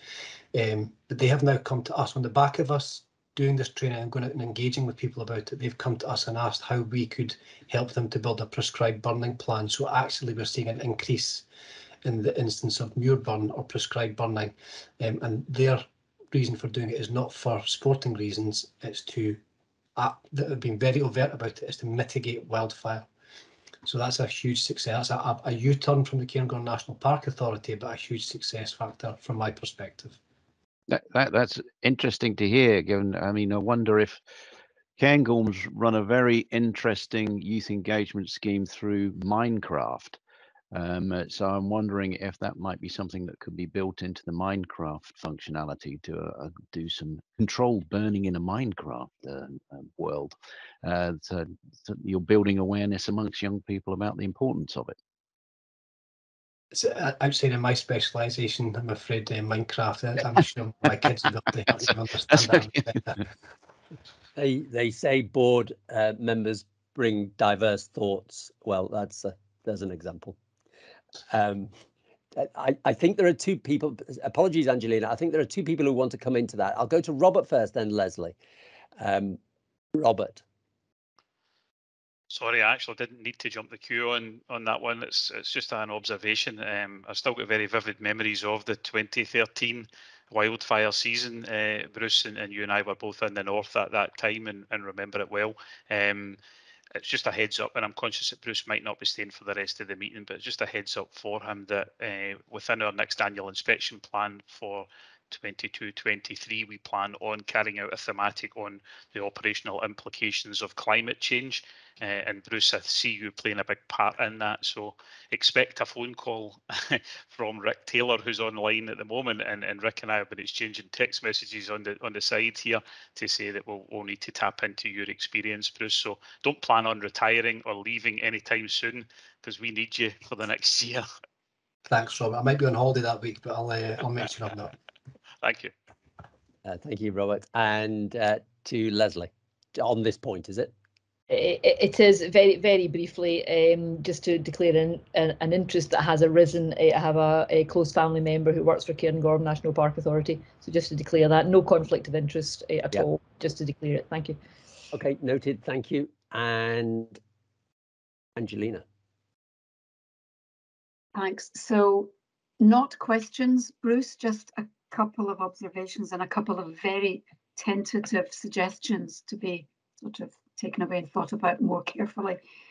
But firstly, thank you for at the outset of your comments, you clarified a point I had, which was the use of the term fuel, which otherwise had me scratching my head a wee bit. So so that you're not the only person to have made an unforgivable pun this morning, I will start by saying thank you for helping me to twig to what you were meaning. Sorry, folks, in that way. More seriously, because I hadn't had the benefit of the 2019 presentation and material, I found this report an absolute education at so many levels, because my, bluntly, level of ignorance as I was reading it at the beginning anyway was really quite stark. So it was an excellent report, also an alarming report in what it informed me about. So just to say thank you, as a piece of written communication, extremely effective. Beyond that, though, as a consequence of a couple of other SFRS meetings, I found myself thinking about our financial problems, particularly when we project, future anticipated mean settlements over the next few years. And I have found myself wondering whether there might be mileage in becoming a little more selective in the areas of our work that we think are, demonstrably sort of urgent and growing and consuming resource, which also from a political small p and large p in truth perspective are harder for government to push back on, if you see what I mean. And it strikes me that this area may be one such, if you see what I'm trying to flag here, because both from the Scottish Government's own sort of big ticket policy position around the importance of the countryside and all that kind of stuff, but also climate change, not to mention its relationship with the Green Party. So I just chuck that thought in in the context of handling of some of our budget issues. But my final thought is one that I make extremely tentatively, because I wouldn't normally suggest briefing an opposition party. However, precisely because of the hookup between the administration and the Green Party, I do wonder whether there's some mileage in offering a proactive briefing to the Green Party in Scotland. Clearly that would have to be done with Kirsty's agreement and offline agreement from SG and the Minister, blah, blah, blah. But there may be some longer term, slightly more strategic benefit in ensuring that those ministers are fully cited on this work, because it has struck me as an absolute exemplar of how to come at this kind of thing, just as I digested and reflected on the report. So I think I'm saying it might be time to show off a wee bit in and around this area, because it pulls together a number of potentially quite helpful strands for it. Just before I bring Stuart in on that, there's a slight echo there. Oh no, it's okay now. Just before I bring Stuart in, I just want to expand on one aspect that Angelina just touched on there, and Angelina gave a slightly multi-dimensional view on something that occurred to me. Is I wonder whether or not there is any, or whether or not you've already explored this anyway, which you may well have done, of carbon neutral funding for this sort of thing. And I think that's probably implicit in what Angelina was saying, but that struck me as one of my questions that I wanted to ask you, is I wonder whether or not there's something there that, here we are getting money for electric cars to reduce our carbon footprint. And actually, if we're doing 50%, what did you say, 50% of the UK? Wow, that was a mind-boggling statistic. Over to Stuart. Thanks, and it's a really good point that Angelina raises in terms of a kind of business case to Scottish Government to support this area of work. We're already putting quite considerable funding in towards the wildfire strategy, but clearly there's a lot more that we'd like to do, both from an operational perspective, but also from a prevention perspective and modelling and all those things as well. So New Dimensions is that the Home Office led programme that looks at the National Risk Register and Risk Assessment, and it looks at CBRN and things like that. We pushed quite hard for wildfires to be considered as part of that, and it wasn't taken on board by the Home Office. Subsequently, the Home Office have also said that they're not prepared to fund New Dimensions 2 directly, which means there won't be any Barnett consequentials that flow to Scotland to support national resilience assets. That said, Scottish Government recognise that our assets need to be replaced, our current assets need to be replaced, and the Scottish risk assessment helpfully has wildfire and implications of wildfire and the climate implications of it attached to that. So the business case I've asked my team to prepare is around looking at the Scottish risk assessment and factoring into the business case the need for us to have more wildfire specialist resources, equipment, prevention, all that kind of stuff as well. So we're already progressing that, Angelina, in terms of trying to open the door to additional funding to support that area of work. In terms of your point around about that political, I really welcome an off-table discussion on that, because I think there probably is some merit in doing that and getting that broader support in terms of what we're trying to do here, and indeed showing off all the work that Bruce and the team have done so far as well. So thank you. If you're okay with that, Angelina and Stuart, can we just take that as an informal action rather than a formal action for the meeting? Thank you. Chair, if I could just add to that that feedback from Stuart. Sure. There, Stuart quite rightly points out that there's a Scottish risk assessment that includes wildfire, and that's an offshoot of the national risk assessment compiled by UK government.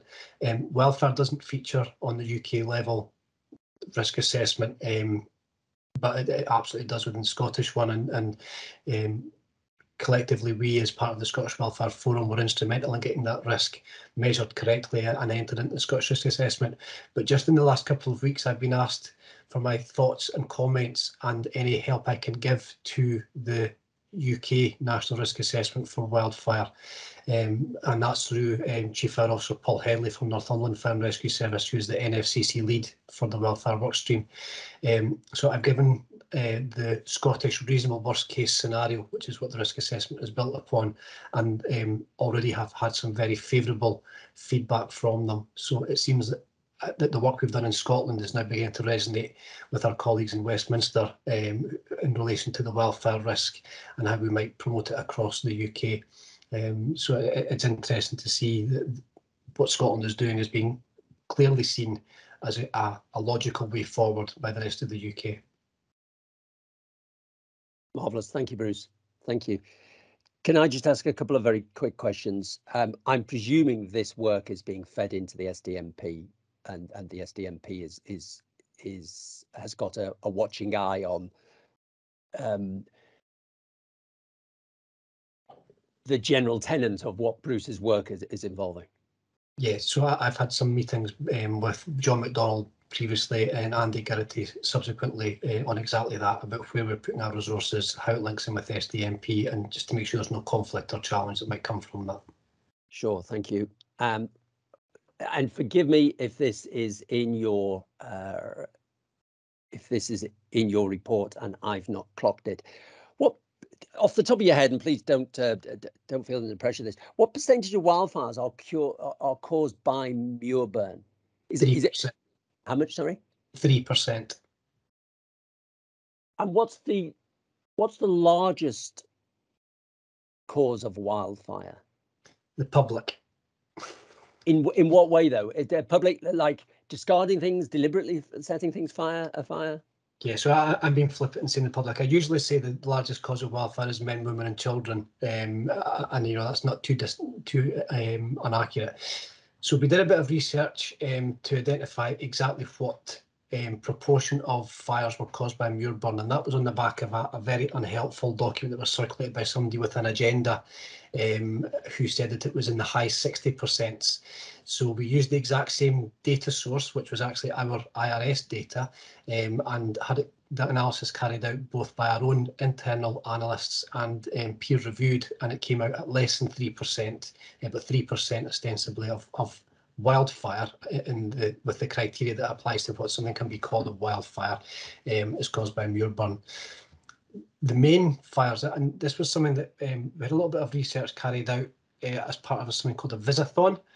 So we did a Visathon with the NHS Data Services. It's an event, a fun event that they do every year, where they get all their analysts together along with the vendor of the software they use, and they see how they can present data in a sensible, logical, easy to understand way from the same data source.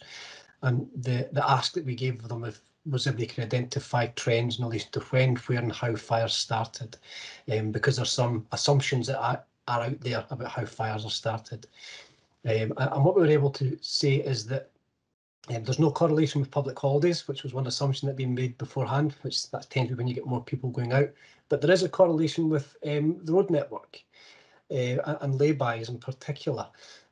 So what we can, not just using that Visathon data, but using other data sources, the wildfires that we have tend to be started by people in the countryside accidentally starting them, either through complete ignorance to the risk that exists. So many people will not realise that this is the worst time of year for wildfires. People think this is safe, and we actually have had some quite significant criticism on social media when we put out a fire danger rating in well, it was in March. It was the Beast from the East was on the go, and we got told we were too early for April Fools when we put out our extreme fire rating warning. But we had huge fires on Skye that very weekend, and we actually had fire appliances driving through snow drifts to get to these huge fires. So this is the worst time of year for fire. So the public go into the countryside, they don't understand the risk, they enjoy the countryside with barbecues and campfires, and alarmingly there's a growing industry with people teaching others how to go off grid and live in the countryside, and fire lighting tends to be part of that. So people go out with the best of intentions, but accidentally a fire starts, and at this time of year in particular, there's such an abundance of really dry fuel vegetation available that when a fire does start, it grows incredibly quickly and spreads extremely rapidly across the countryside. Wow. Right. Okay. Thank you. Yeah. No, that was interesting. Very, very interesting. Very educational. Thank you. Yeah. Massive subject, and one that, as everybody acknowledges, is quite an eye-opening report, and one that's so vital to our collective future. Thank you, and thank you, Bruce. Very interesting. Thank you. Okay. Let's move on now then to the service delivery risk register, and over to it's down as Ross, but I thought, is it you, Ross? Sorry, apologies. Thanks, Chair. Yeah, there's two items that we're going to discuss. One is the directorate aligned risks that are the responsibility of scrutiny of the Service Delivery Committee, which is what I'm just going to give a very quick overview of. But I'll keep it very brief, Chair, because I'm conscious of time and the risk register is there. And then Stuart is going to talk to a specific risk spotlight regarding our operational resilience over the Omicron period, so that will give a wee bit of a focus. But in terms of the general risk register, hopefully members are familiar with the format. We have got the report with an appendix with a number of different sub-appendices within that. So we've got the strategic risk summary at Appendix 1A. We've got the aligned direct risk summary, which are those risks that the SDC has got responsibility for scrutinising at Appendix 1B. We've got the control summary for those direct risks at 1C. Closed direct risks at 1D. We have got the closed risk summary at 1E, which is blank, because there is a nil return there. We've got the change summary at 1F. We've got a blank 1G, which is new directorate risk summary, and we've got new directorate control summary at 1H, which is any new directorate controls that have been put in place. So that's the different appendices that make up the report. I won't go into any detail, Chair, because as I say, Stuart is going to give a deep dive into the resilience round with Omicron, which is a feature of the risk register, but I'm happy to take any questions on any of the risks or the control measures that are presented within the report. Thanks. Okay, thank you, Ross, for that oversight of the report. I'll just kick off looking at page 100 of the total meeting pages and 7 of 25 of this particular paper. When we look at the item strategic risk ID 6, directorate risk SD001 and then SD003, the summary of those two meetings, which is talking about the failure initially to mobilize an incident to do with the technical failure of the existing mobilizing system, and then the following report, risk, broadly, as I read it, and I've read it a few times, broadly says something very similar. Could you just explain the subtlety of those two different risks, please? Do you want me to pick it up there? Yes, so please. The first one, Nick, is the operations control mobilising systems. The second one relates to the supporting systems called Gartan and Kronos that monitor the RVDS availability. So it's a live system that tells us what appliances are available. So that's nearing end of life, and that's part of the PTFAS project to replace those. Thank you. Yes, and as soon as you started explaining that, then the penny dropped with me. Thank you. Thank you. And there was one other I had. No, I'm okay with that. Let me ask you. Sorry, there was one right at the far end.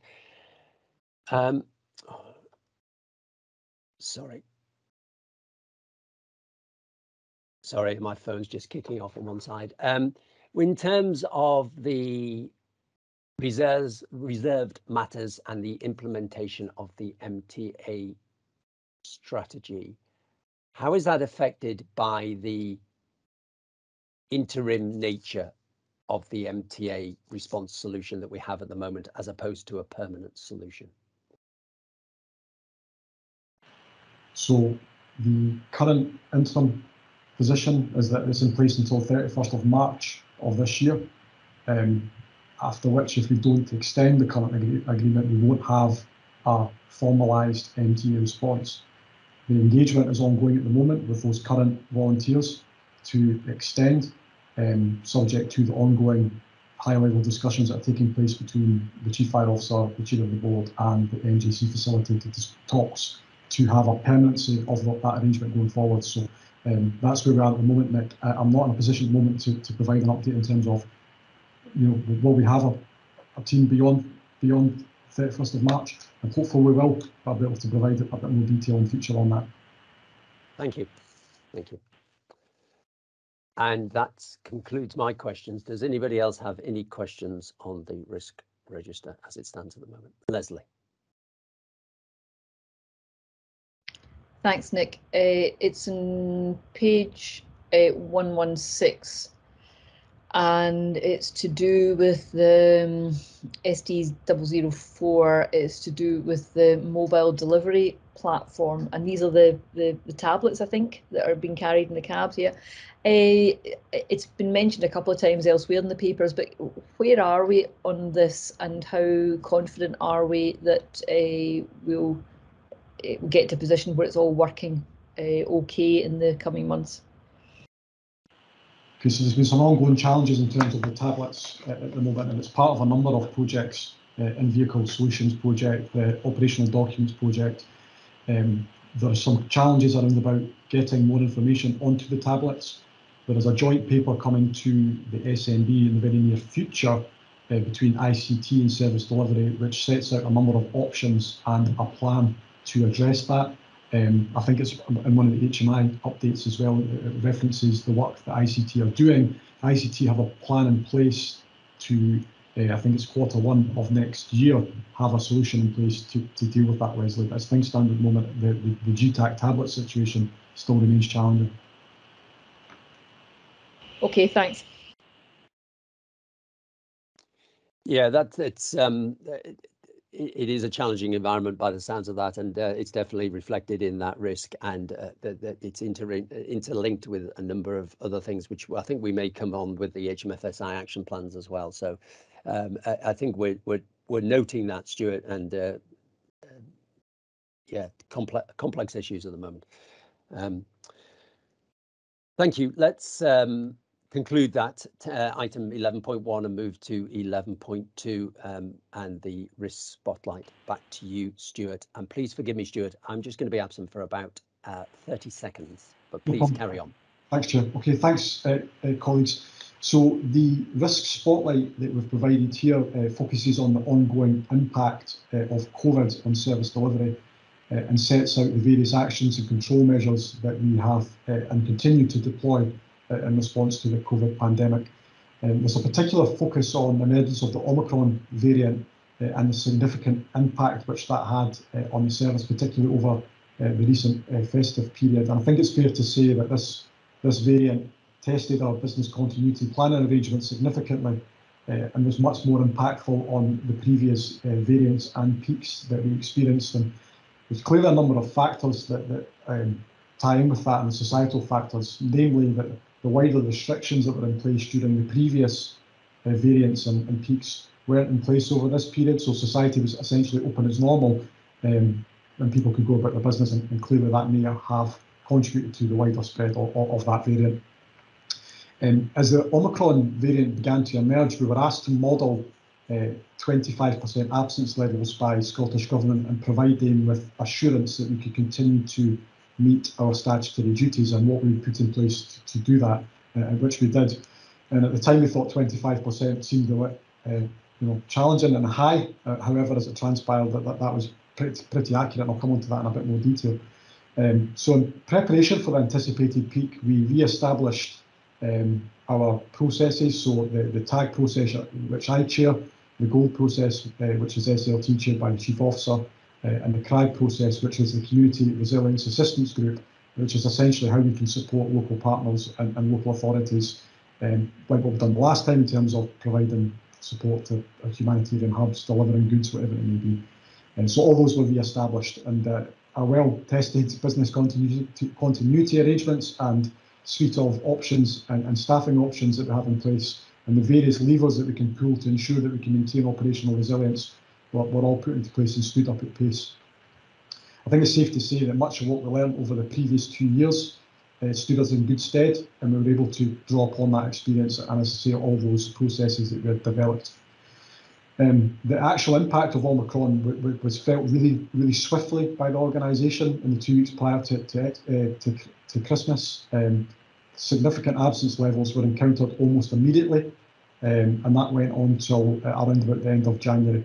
I mentioned before we were asked to model 25% absence levels. At the peak, we experienced about a 28% absence level across the organisation, and the average across December and start of January was 22%.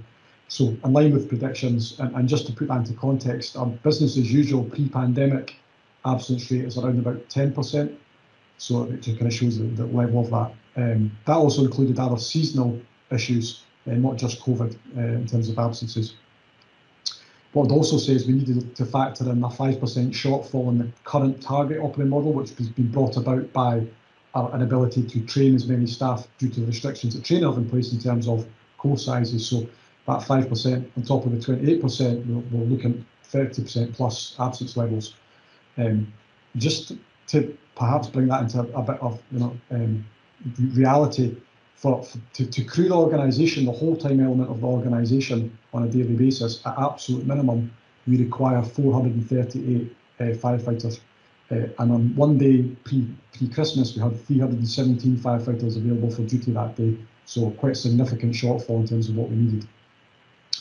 It was also, the impact wasn't uniform across the different staffing groups and across the different watches. So some watches were impacted more heavily than other watches, and that was due to when they were often time off and rota days and things like that as well. And geographically, the West Service Delivery area was the most hit in terms of frontline firefighters.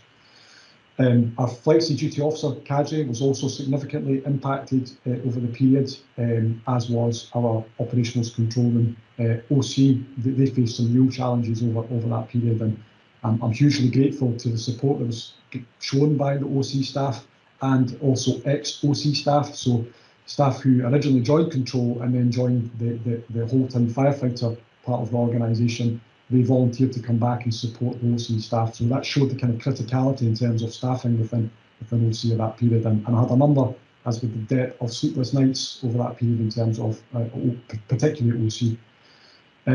I don't intend to go through all the measures that we put in place, and those are set out in the report, and hopefully that provides a sense of the enormous amount of work that went in to maintain resilience across the organisation during that period.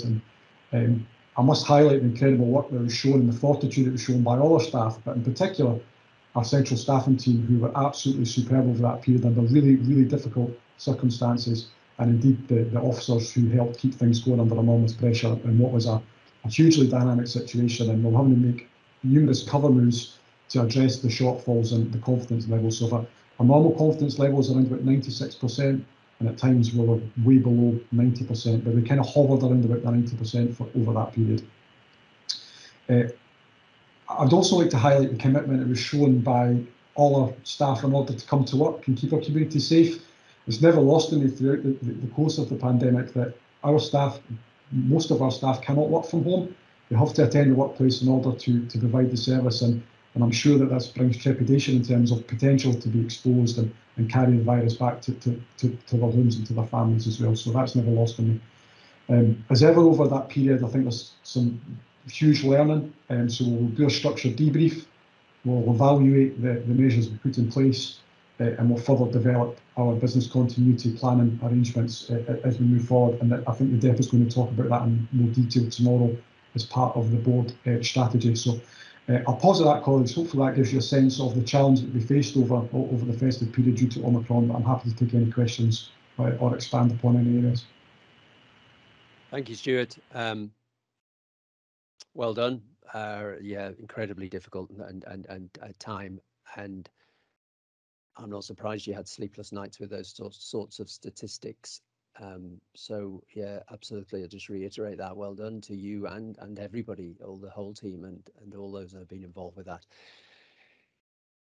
It just goes to show just how crippling something like this happens. I remember years and years ago putting in place mitigating measures around a flu pandemic, and when people said, "Oh, could you continue to deliver the services with, 10% reduction, and you threw your arms up in horror, didn't you? And then 15% or let's go to worst case, 20% of your work staff.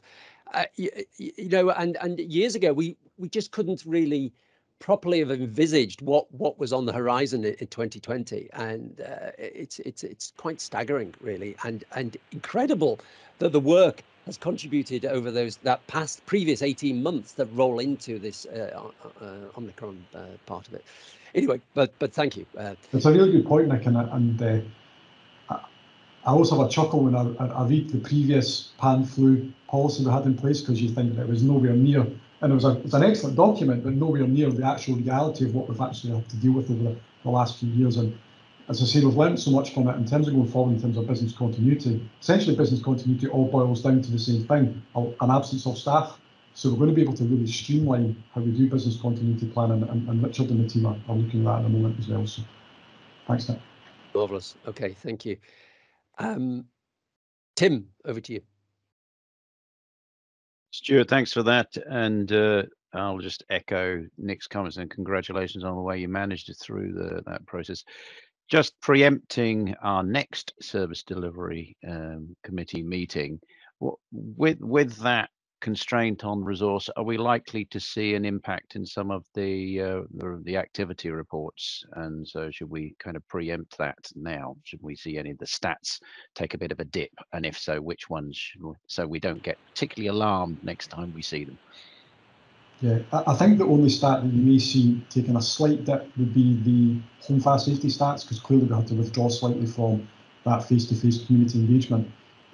But again, we had really robust and well-developed safe systems to work to allow us to still do high-risk individuals. So there may be a slight hit on that. In terms of response times and operational, I don't think you will see any impact on that, Tim, which is really kind of speaks to the professionalism and the work that was done over that period to make sure that there was no impact on community outcomes over that period.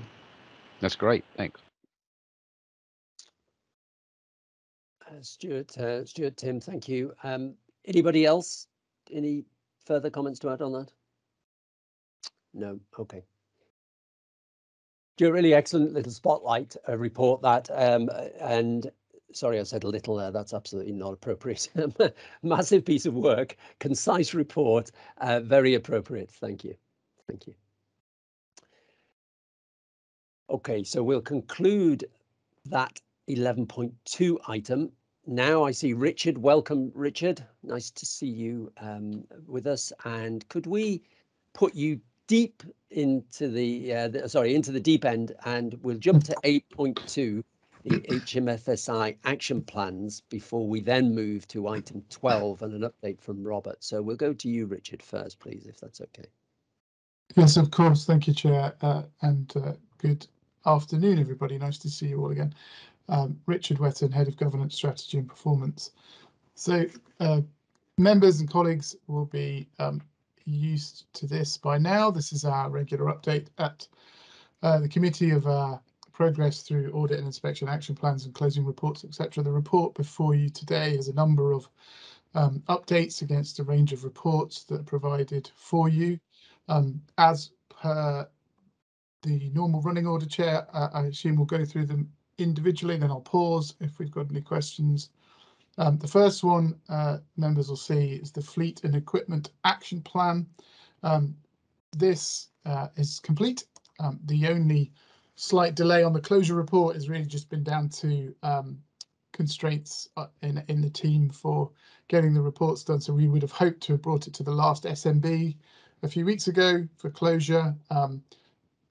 We weren't able to do that, but it is done, and we will bring it forward to the next SMB. So it'll be reported in the next quarterly report. But effectively, that one is now green for us and 100% complete, and we can give you the detail of that when we're next through. Thank you, and I'll look forward to seeing that at the next meeting. Thank you. Thank you, Chair. The next one is the operational risk information. This report published in February 2019. Range of actions already complete. Progress this quarter has been limited. No further actions have been completed against that. You can see the dashboard provided for you in detail within the annex Appendix B material.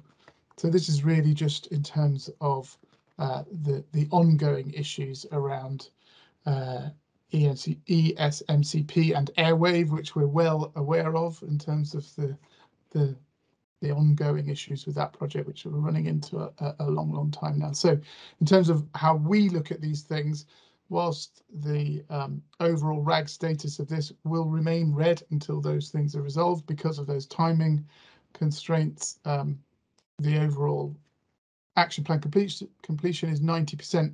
And you'll probably be aware that there has been finally some movement on that project.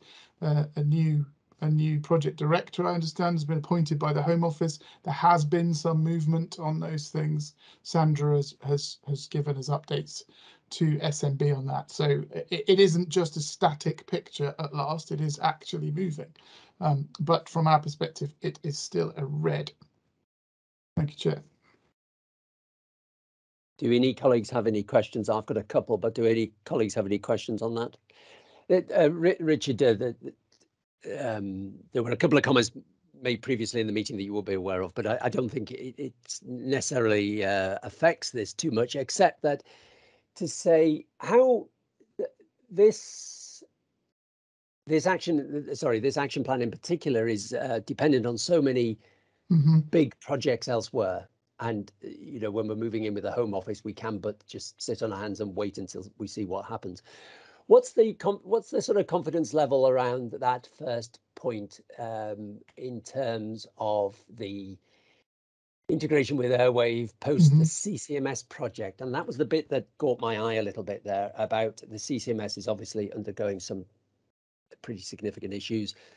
What's the implication and therefore the confidence with this and therefore, sorry, what's the confidence and therefore what's the implication? Sorry, I'll stop waffling. Okay, a difficult one for me to fully answer, Chair, and give you a full answer to that one, I think, committee members, because as you say, there's a lot happening in that at the moment. I think, you know, clearly in terms of the project, CCMS and the connection to ESMCP has always been part of that and is regularly discussed. But as you say, confidence levels have been hit in terms of the overall project, as you're all aware. And the ESMCP has always been a very specific issue for us in terms of, as you say, we've been waiting for it. I mean, in terms of me being able to give a confidence assessment, I don't think I can. I don't know if colleagues could either on that. Let me just pause there, Richard. Thank you for that input. Robert, is this to do with this particular point? Yes, Chair, it is in relation to this particular paper. I think there's a couple of points worth stating. First of all, it's very easy to be negative and look at the reds on all of these reports. I think I've said it before and I just want to say it again for the record. It's very pleasing when you look at the greens and more pleasing when you look at the areas that are greyed out and complete. And I think that shows the absolute benefit of us producing reports and recommendations and turning them into improvement. And that's what we're here to do. So, you know, just to state that and get that on the record again, that is pleasing. In this particular paper in relation to the GTEC tablets, however, I think it's worth pointing out that it's a recurring theme through a lot of inspections that we carry out.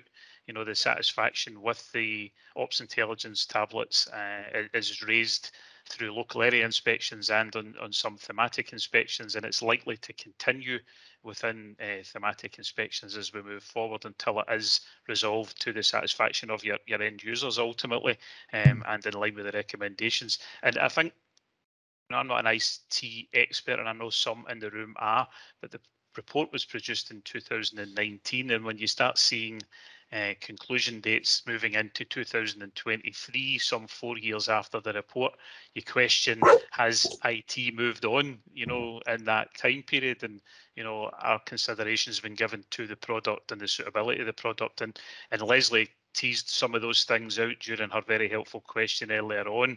So I don't plan on revisiting them, but I'm just hopeful that when Sandra does bring that paper to to SMB and beyond, that it includes an option for considering new technologies, because I imagine there are new technologies that have come to the fore over that 4-year period.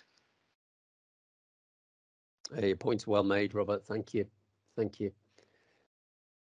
I think I'll just probably just note the report as it is, unless any colleagues have particular other points. I think we'll just note this and perhaps review this in slower time, in due course, and take counsel from Ross and his team of specialists. Richard.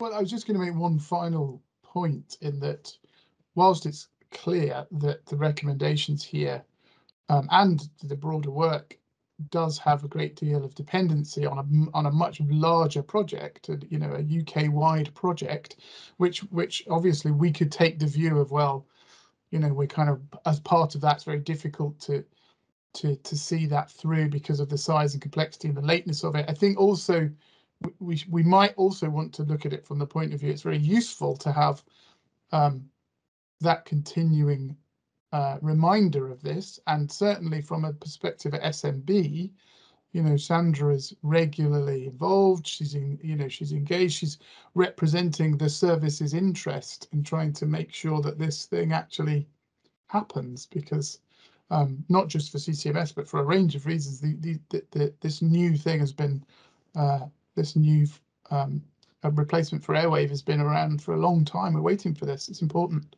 So yes, it might be interdependencies which are very difficult for us to have confidence in and influence, but it's important it remains high on our agenda, I think. I quite agree. Unless there are any further questions, please, we'll note that and move on to the next action plan, please. Thank you, Chair. The next one is the planning and preparedness for COVID-19. Please excuse me. Sorry, Richard, I've got an essential phone call I just need to take. I'm sorry. Please carry on. Okay, Chair. Colleagues, planning and preparedness for COVID-19 update. This report was, as you know, brought to us by the Inspectorate in terms of what was seen as a light touch report, but also a very helpful report at the time, purposely done in that way by the Inspector and his team. The plan contains a total of 16 actions to address the recommendations that were made. 7 of the actions are new. Remaining 10 actions are being progressed through other work streams. So to date, we've got 8 complete, 8 progressing steadily, 5 marked green and 3 marked amber. So the RAG status for the overall action plan remains green, and estimated completion of 80 to 86%, and you can see that on the appendix attached. Thank you. Thank you, Richard. I have no further questions on that. Does anybody else? Okay. Nope. Thank you. Okay, thank you, Chair. Thank you, colleagues. The next report is command and control aspects of the incident command system. 25 actions overall, and this is Appendix D. To date, a range of actions have been completed. Remaining 5 actions are progressing. However, 4 remain amber, and this is slip in timescales. So you'll note that you're asked to note the following in terms of revised timescales for 5.2.4, 5.2.5. And a revised due date proposed for 5.3.9 as well, and that is Appendix D.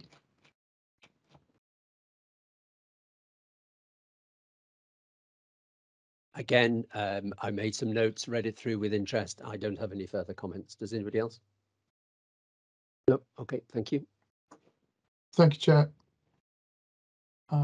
Okay, next one is the fire safety enforcement action plan. So we've got a single remaining live action, which is almost complete. And this is really just one we've had for a while, which is about the actual procedure being fully reviewed and then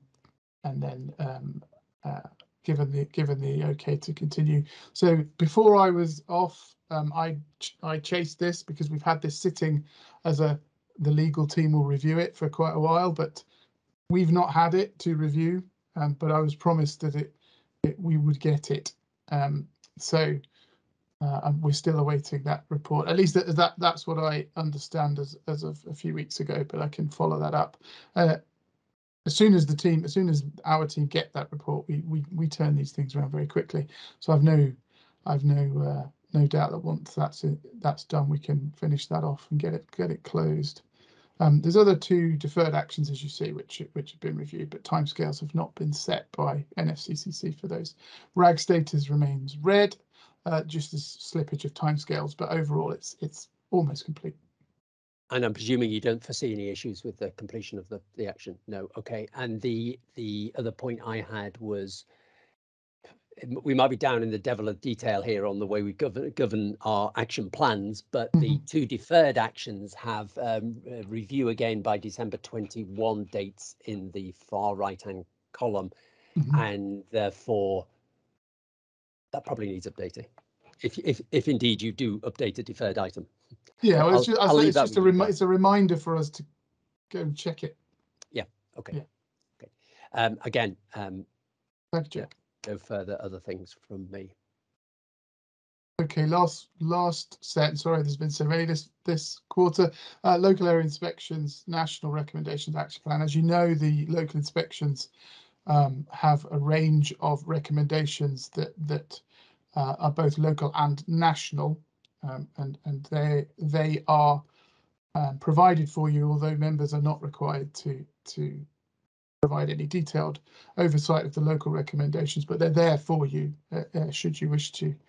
The remaining actions that we have pertain to the Midlothian Local Area Action Plan. As you can see, the report published in 2021, total of 7 actions identified to address the 5 recommendations. So against the action plan, there are currently 3 actions, 2 of these completed, including 1 which has been completed within the last period. The remaining action is to progress ICT work to develop business case for presentation to the Asset Management Liaison Board. This action is progressing. We're expecting that to go to AMLB in March. So overall, RAG status is green, noted at 90% complete. So we're almost there with that one as well. Thank you. No further questions from me, and one from Malcolm. Thanks. Yeah, just a minor one. At the table at the top left, you're saying there's 1 action in progress, but there's actually 2 listed in the table. Now, that may be what you're saying, that 1 has currently been updated, it is actually complete. But I just wonder if that is the most consistent way to present that. So something maybe to consider. Are you reporting 2 different timescales? Is the one at the top current and the one below showing progress from the last meeting, if you see what I mean? Yes, yes. So it's fine, and because you mentioned it just now, I understood it, but it was a question in my mind before you commented on it. Thanks, Malcolm. Lovely, thank you. And I see that now as the end of that article. Thanks very much, Richard. Look forward to the closing report for the fleet next time. And yeah, that's where we're set with that. Thank you. Thank you. Okay, let me just check we're not going to miss anything out here. We'll jump now to item 12, and Robert. Thank you, Chair. Quite a lot of this will be repetitive in nature because we had our workshop fairly recently and I gave you an update at that workshop, but for the benefit of the recording, I think it's appropriate to run through the paper somewhat briefly. So you'll see on the paper that we break down our activity and progress into local area inspections. You'll be aware that we published a local area inspection report relating to Argyll and Bute in December, and that's been received into the service for consideration on how they'll action those recommendations. And our final local area inspection ever is now complete in terms of fieldwork, and that's of the Angus area. That has been sent to the service for consultation, and there's a 4-week consultation period with the local senior officer being the main recipient, but also being flagged up to the chief officer for his information. There are no national recommendations within that report. There are only 2 local recommendations within it. It was actually a very pleasant one to finish on, if I can use that term, because we were received very well and we got a lot of very positive soundings from staff and from partners, which is always great. So there were only 2 recommendations within the report, both local and context, so there'll be nothing coming to your table as Service Delivery Committee. You'll be glad to hear. And that brings us on to item 3.2 on the paper, which is that move to the service delivery area inspection. Now, again, I don't plan on going into this in detail because you've heard it on a number of occasions, but we are on track to move to that new process of inspecting performance at service delivery area level rather than a local authority level. And we have begun our work on fleshing out what that might look like. We came together as an inspectorate team last Wednesday. Unfortunately, Storm Dudley had other plans for us, so we came together physically, and poor Rick had to travel up from Leicester at great expense and time, only to be turned around immediately and put back on a train and sent back home because of the weather that was coming in and the recommendations on travel. So sadly, we didn't get the full benefit of that, but we did make a bit of progress whilst we were together. And the kind of current update on that is we still plan on measuring performance at the local senior officer level, and then, adding those sort of performances together to determine what the picture looks like at a service delivery area level against the 4 themes that we've spoke about before: prevention, response, people and partnership. Now, what we're exploring now is how we measure against these themes, and what we've been doing is trawling through the framework and trawling through your own strategic documents in the service for statements that you have made or statements that have been asked of you by government in relation to those themes, and we will therefore play those statements back to say whether or not you have achieved what you said you would in your strategic documents. If you have an aspiration of what the service is supposed to look like, then we're going to measure that against those themes and find data that supports that or dispels it, I suppose. And that's the sort of approach we plan on taking. But I think one of the most important things to bear in mind is in the tone that we set during that get together last week was that this report is to provide assurance to ministers and the people of Scotland that the service is performing in an efficient and effective manner. So the end audience here has to be the people of Scotland. It has to be written in a way that can be understood, and therefore it is likely to be light in its tone, and whilst there'll be data within it and there'll be performance reporting within it, it has to be easily understood by the general public and not necessarily as in-depth and complex as some of our thematics might be. And I think that's an appropriate tone, because the whole idea of this is for me to be able to fulfil my statutory obligation of providing that assurance. And I think being quite frank about it, that the 16-year turnaround that was the previous inspection regime didn't give me that comfort, and would never have gave me that comfort unless I'd stayed here for another 16 years, which I don't plan on doing, you'll be glad to hear. So the 3-year turnaround is much more achievable and I think much more appropriate. We've also been engaging with local authorities, starting with COSLA in the first instance and now with the individual local authorities, to give them assurance that we will still consider them in this process. We will still engage with each of the local authorities during this process, and we will certainly be meeting with them and seeking views as to their relationship with the service, because that is a fundamental part of the Act. Whilst it is a national service, it has to deliver locally, and we will inspect against that element. So I think that's enough on the service delivery area inspection and our plans to move forward. The only other thing worthy of discussion, I think, are the 2 thematics that are ongoing. Health and safety and operational focus has now concluded, and we have a draft report. In the interests of no surprises, as I set out when I first took on this post, I shared the draft report in a very rudimentary format with ACO Dickey and his team to get their initial feedback before we moved into a formal consultation. And I think that was a very helpful way to do it. And hopefully John will agree that that informal consultation let the subject matter experts get into that draft and come back with some really useful feedback.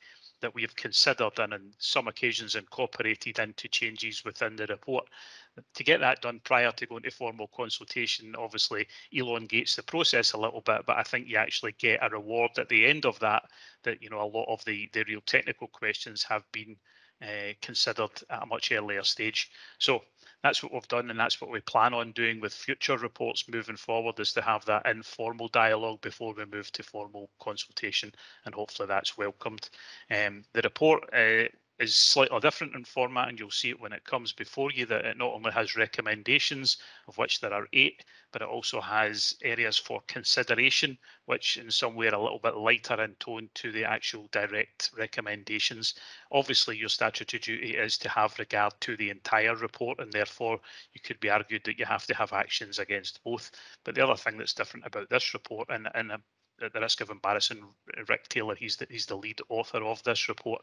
What's different within this report is that it also highlights areas of good practice, and I think in the interest of providing that balanced measurement of the service against this theme, I think it's really useful for us to not only present recommendations, but also to reflect where the service is doing particularly well.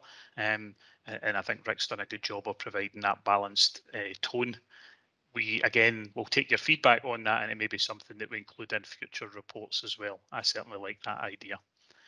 The other one that's ongoing at the moment is firefighting. Sorry, timescales wise, the formal consultation will start on Monday next week. It's a three-week consultation, and then we have to go through the process of laying this document before Parliament. Unfortunately, we're likely to miss the Easter recess, and it will be post-Easter recess that it gets laid before Parliament, which means it will be published probably in May. So we slightly miss our deadline, but I think it was worth doing that to get that informal element factored in. The firefighting in high-rise buildings thematic is ongoing. We've carried out all of the field work that we plan on carrying out in Scotland, but we also wanted to have a look across the rest of the country about how other services were responding to incidents in high-rise buildings and how they were reacting to the output from the Grenfell inquiry. So I'm off to London next week to meet with London Fire Brigade, who clearly have a key role within that whole subject. Rick is going to West Midlands to meet with colleagues there, and we've also approached Northern Ireland to get a look at the policies and procedures that they have in place. That's the sort of 3 areas that we're going to be looking at across the rest of the UK, and it's not in a bid to try and compare and contrast Scotland's approach to any other. It's just for us to have that wider appreciation of what others might be doing and where there might be areas of best practice that could be picked up on. I'm absolutely sure Stuart is doing the exact same thing in his role, as are others. So far, we are well on way with the field work, and we plan on laying that report before Parliament in May also. So 2 fairly meaty reports coming your way from the Inspectorate in May of next year. In terms of next year's plan, I mentioned briefly when Bruce was on the call that we plan on carrying out a thematic looking at the operational impacts of climate change. This is one of 2 thematics that I've got on my plans relating to climate change. The first one being the operational impacts and the extreme weather elements. The second one being how the service is moving towards that carbon neutrality. And I know that Ian Morris and his team have certainly got a lot of great ideas about your new estate and your new vehicles, etc., moving forward to move to that carbon neutral position. So that, again, I think will come forward at a future point, maybe next year or maybe the year after, on the Inspectorate's plan. But right now we're looking at the operational impacts of climate change, and that will be one of 2 thematics.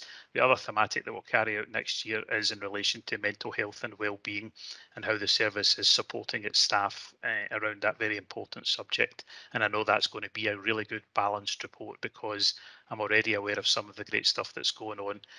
We will obviously be looking at the cultural issues around the whole issue of mental health, and we plan on getting out and meeting as many partners as we can and as many members of staff as we can to provide that report.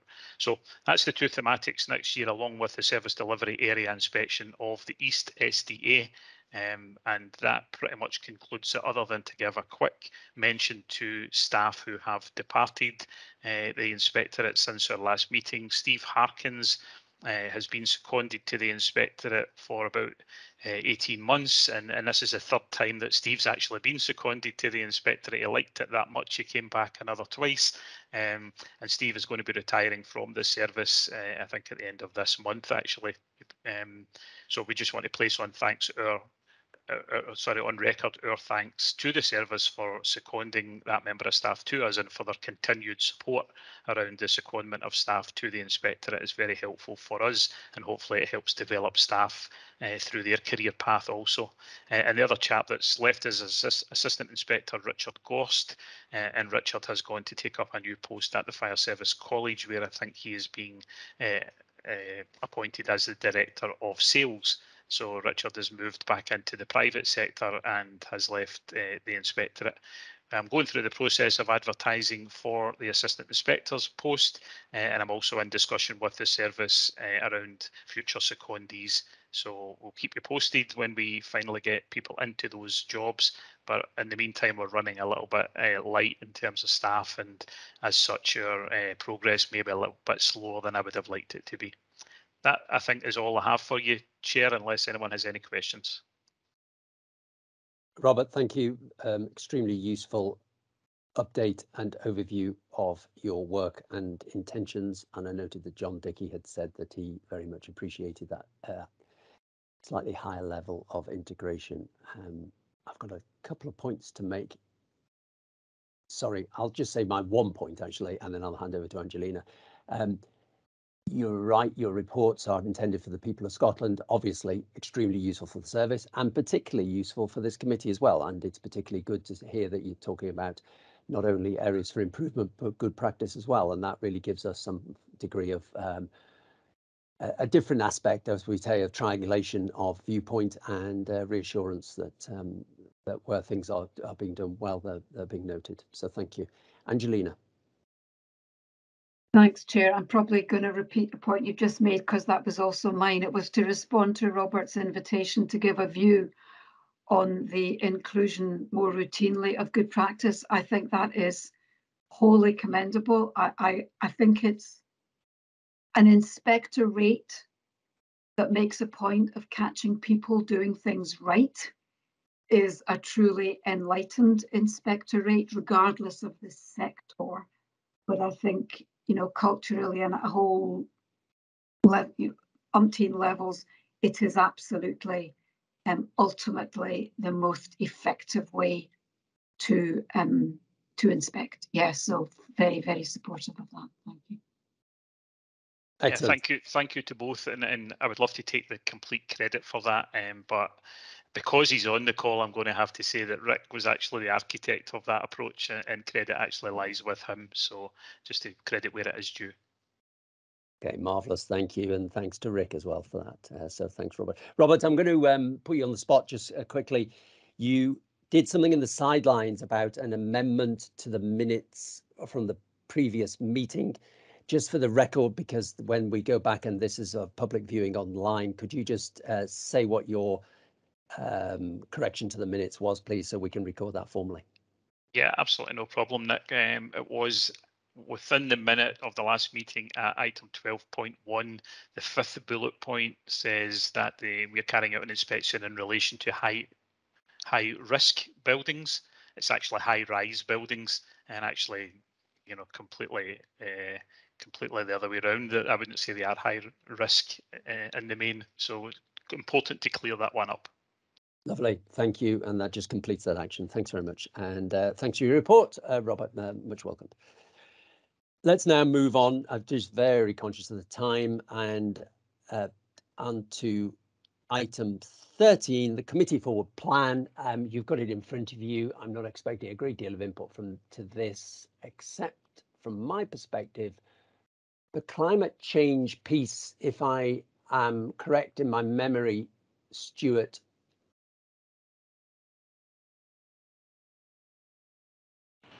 I thought we were, in fact, I may have spotted a mistake, or I may be mistaken. I thought we were doing electric vehicles next. We have flooding. My understanding is electric vehicles next as well, Nick. Yeah, okay. I think that's a slight error, which I've only this very second picked up. So I think we're doing electric vehicles next. So that's a slight change. If Debbie could just note that, please. That doesn't necessarily need to be an action. That's just something we just need to correct. Does anybody have any particular items on the committee forward plan? No. Okay. Committee items for consideration of the future IGF board strategy information development days. Anything there? Ross, go ahead.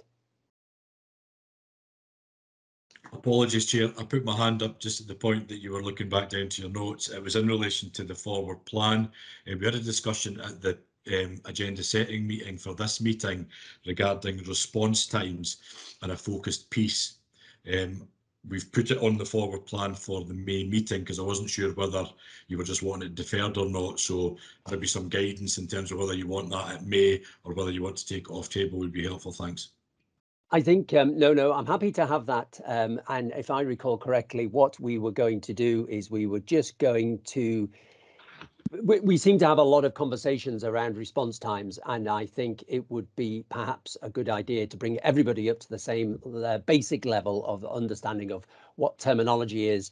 And when we are talking about increases in times, we are talking about matters of seconds, really. And therefore, it may be a good idea to bring everybody up to speed and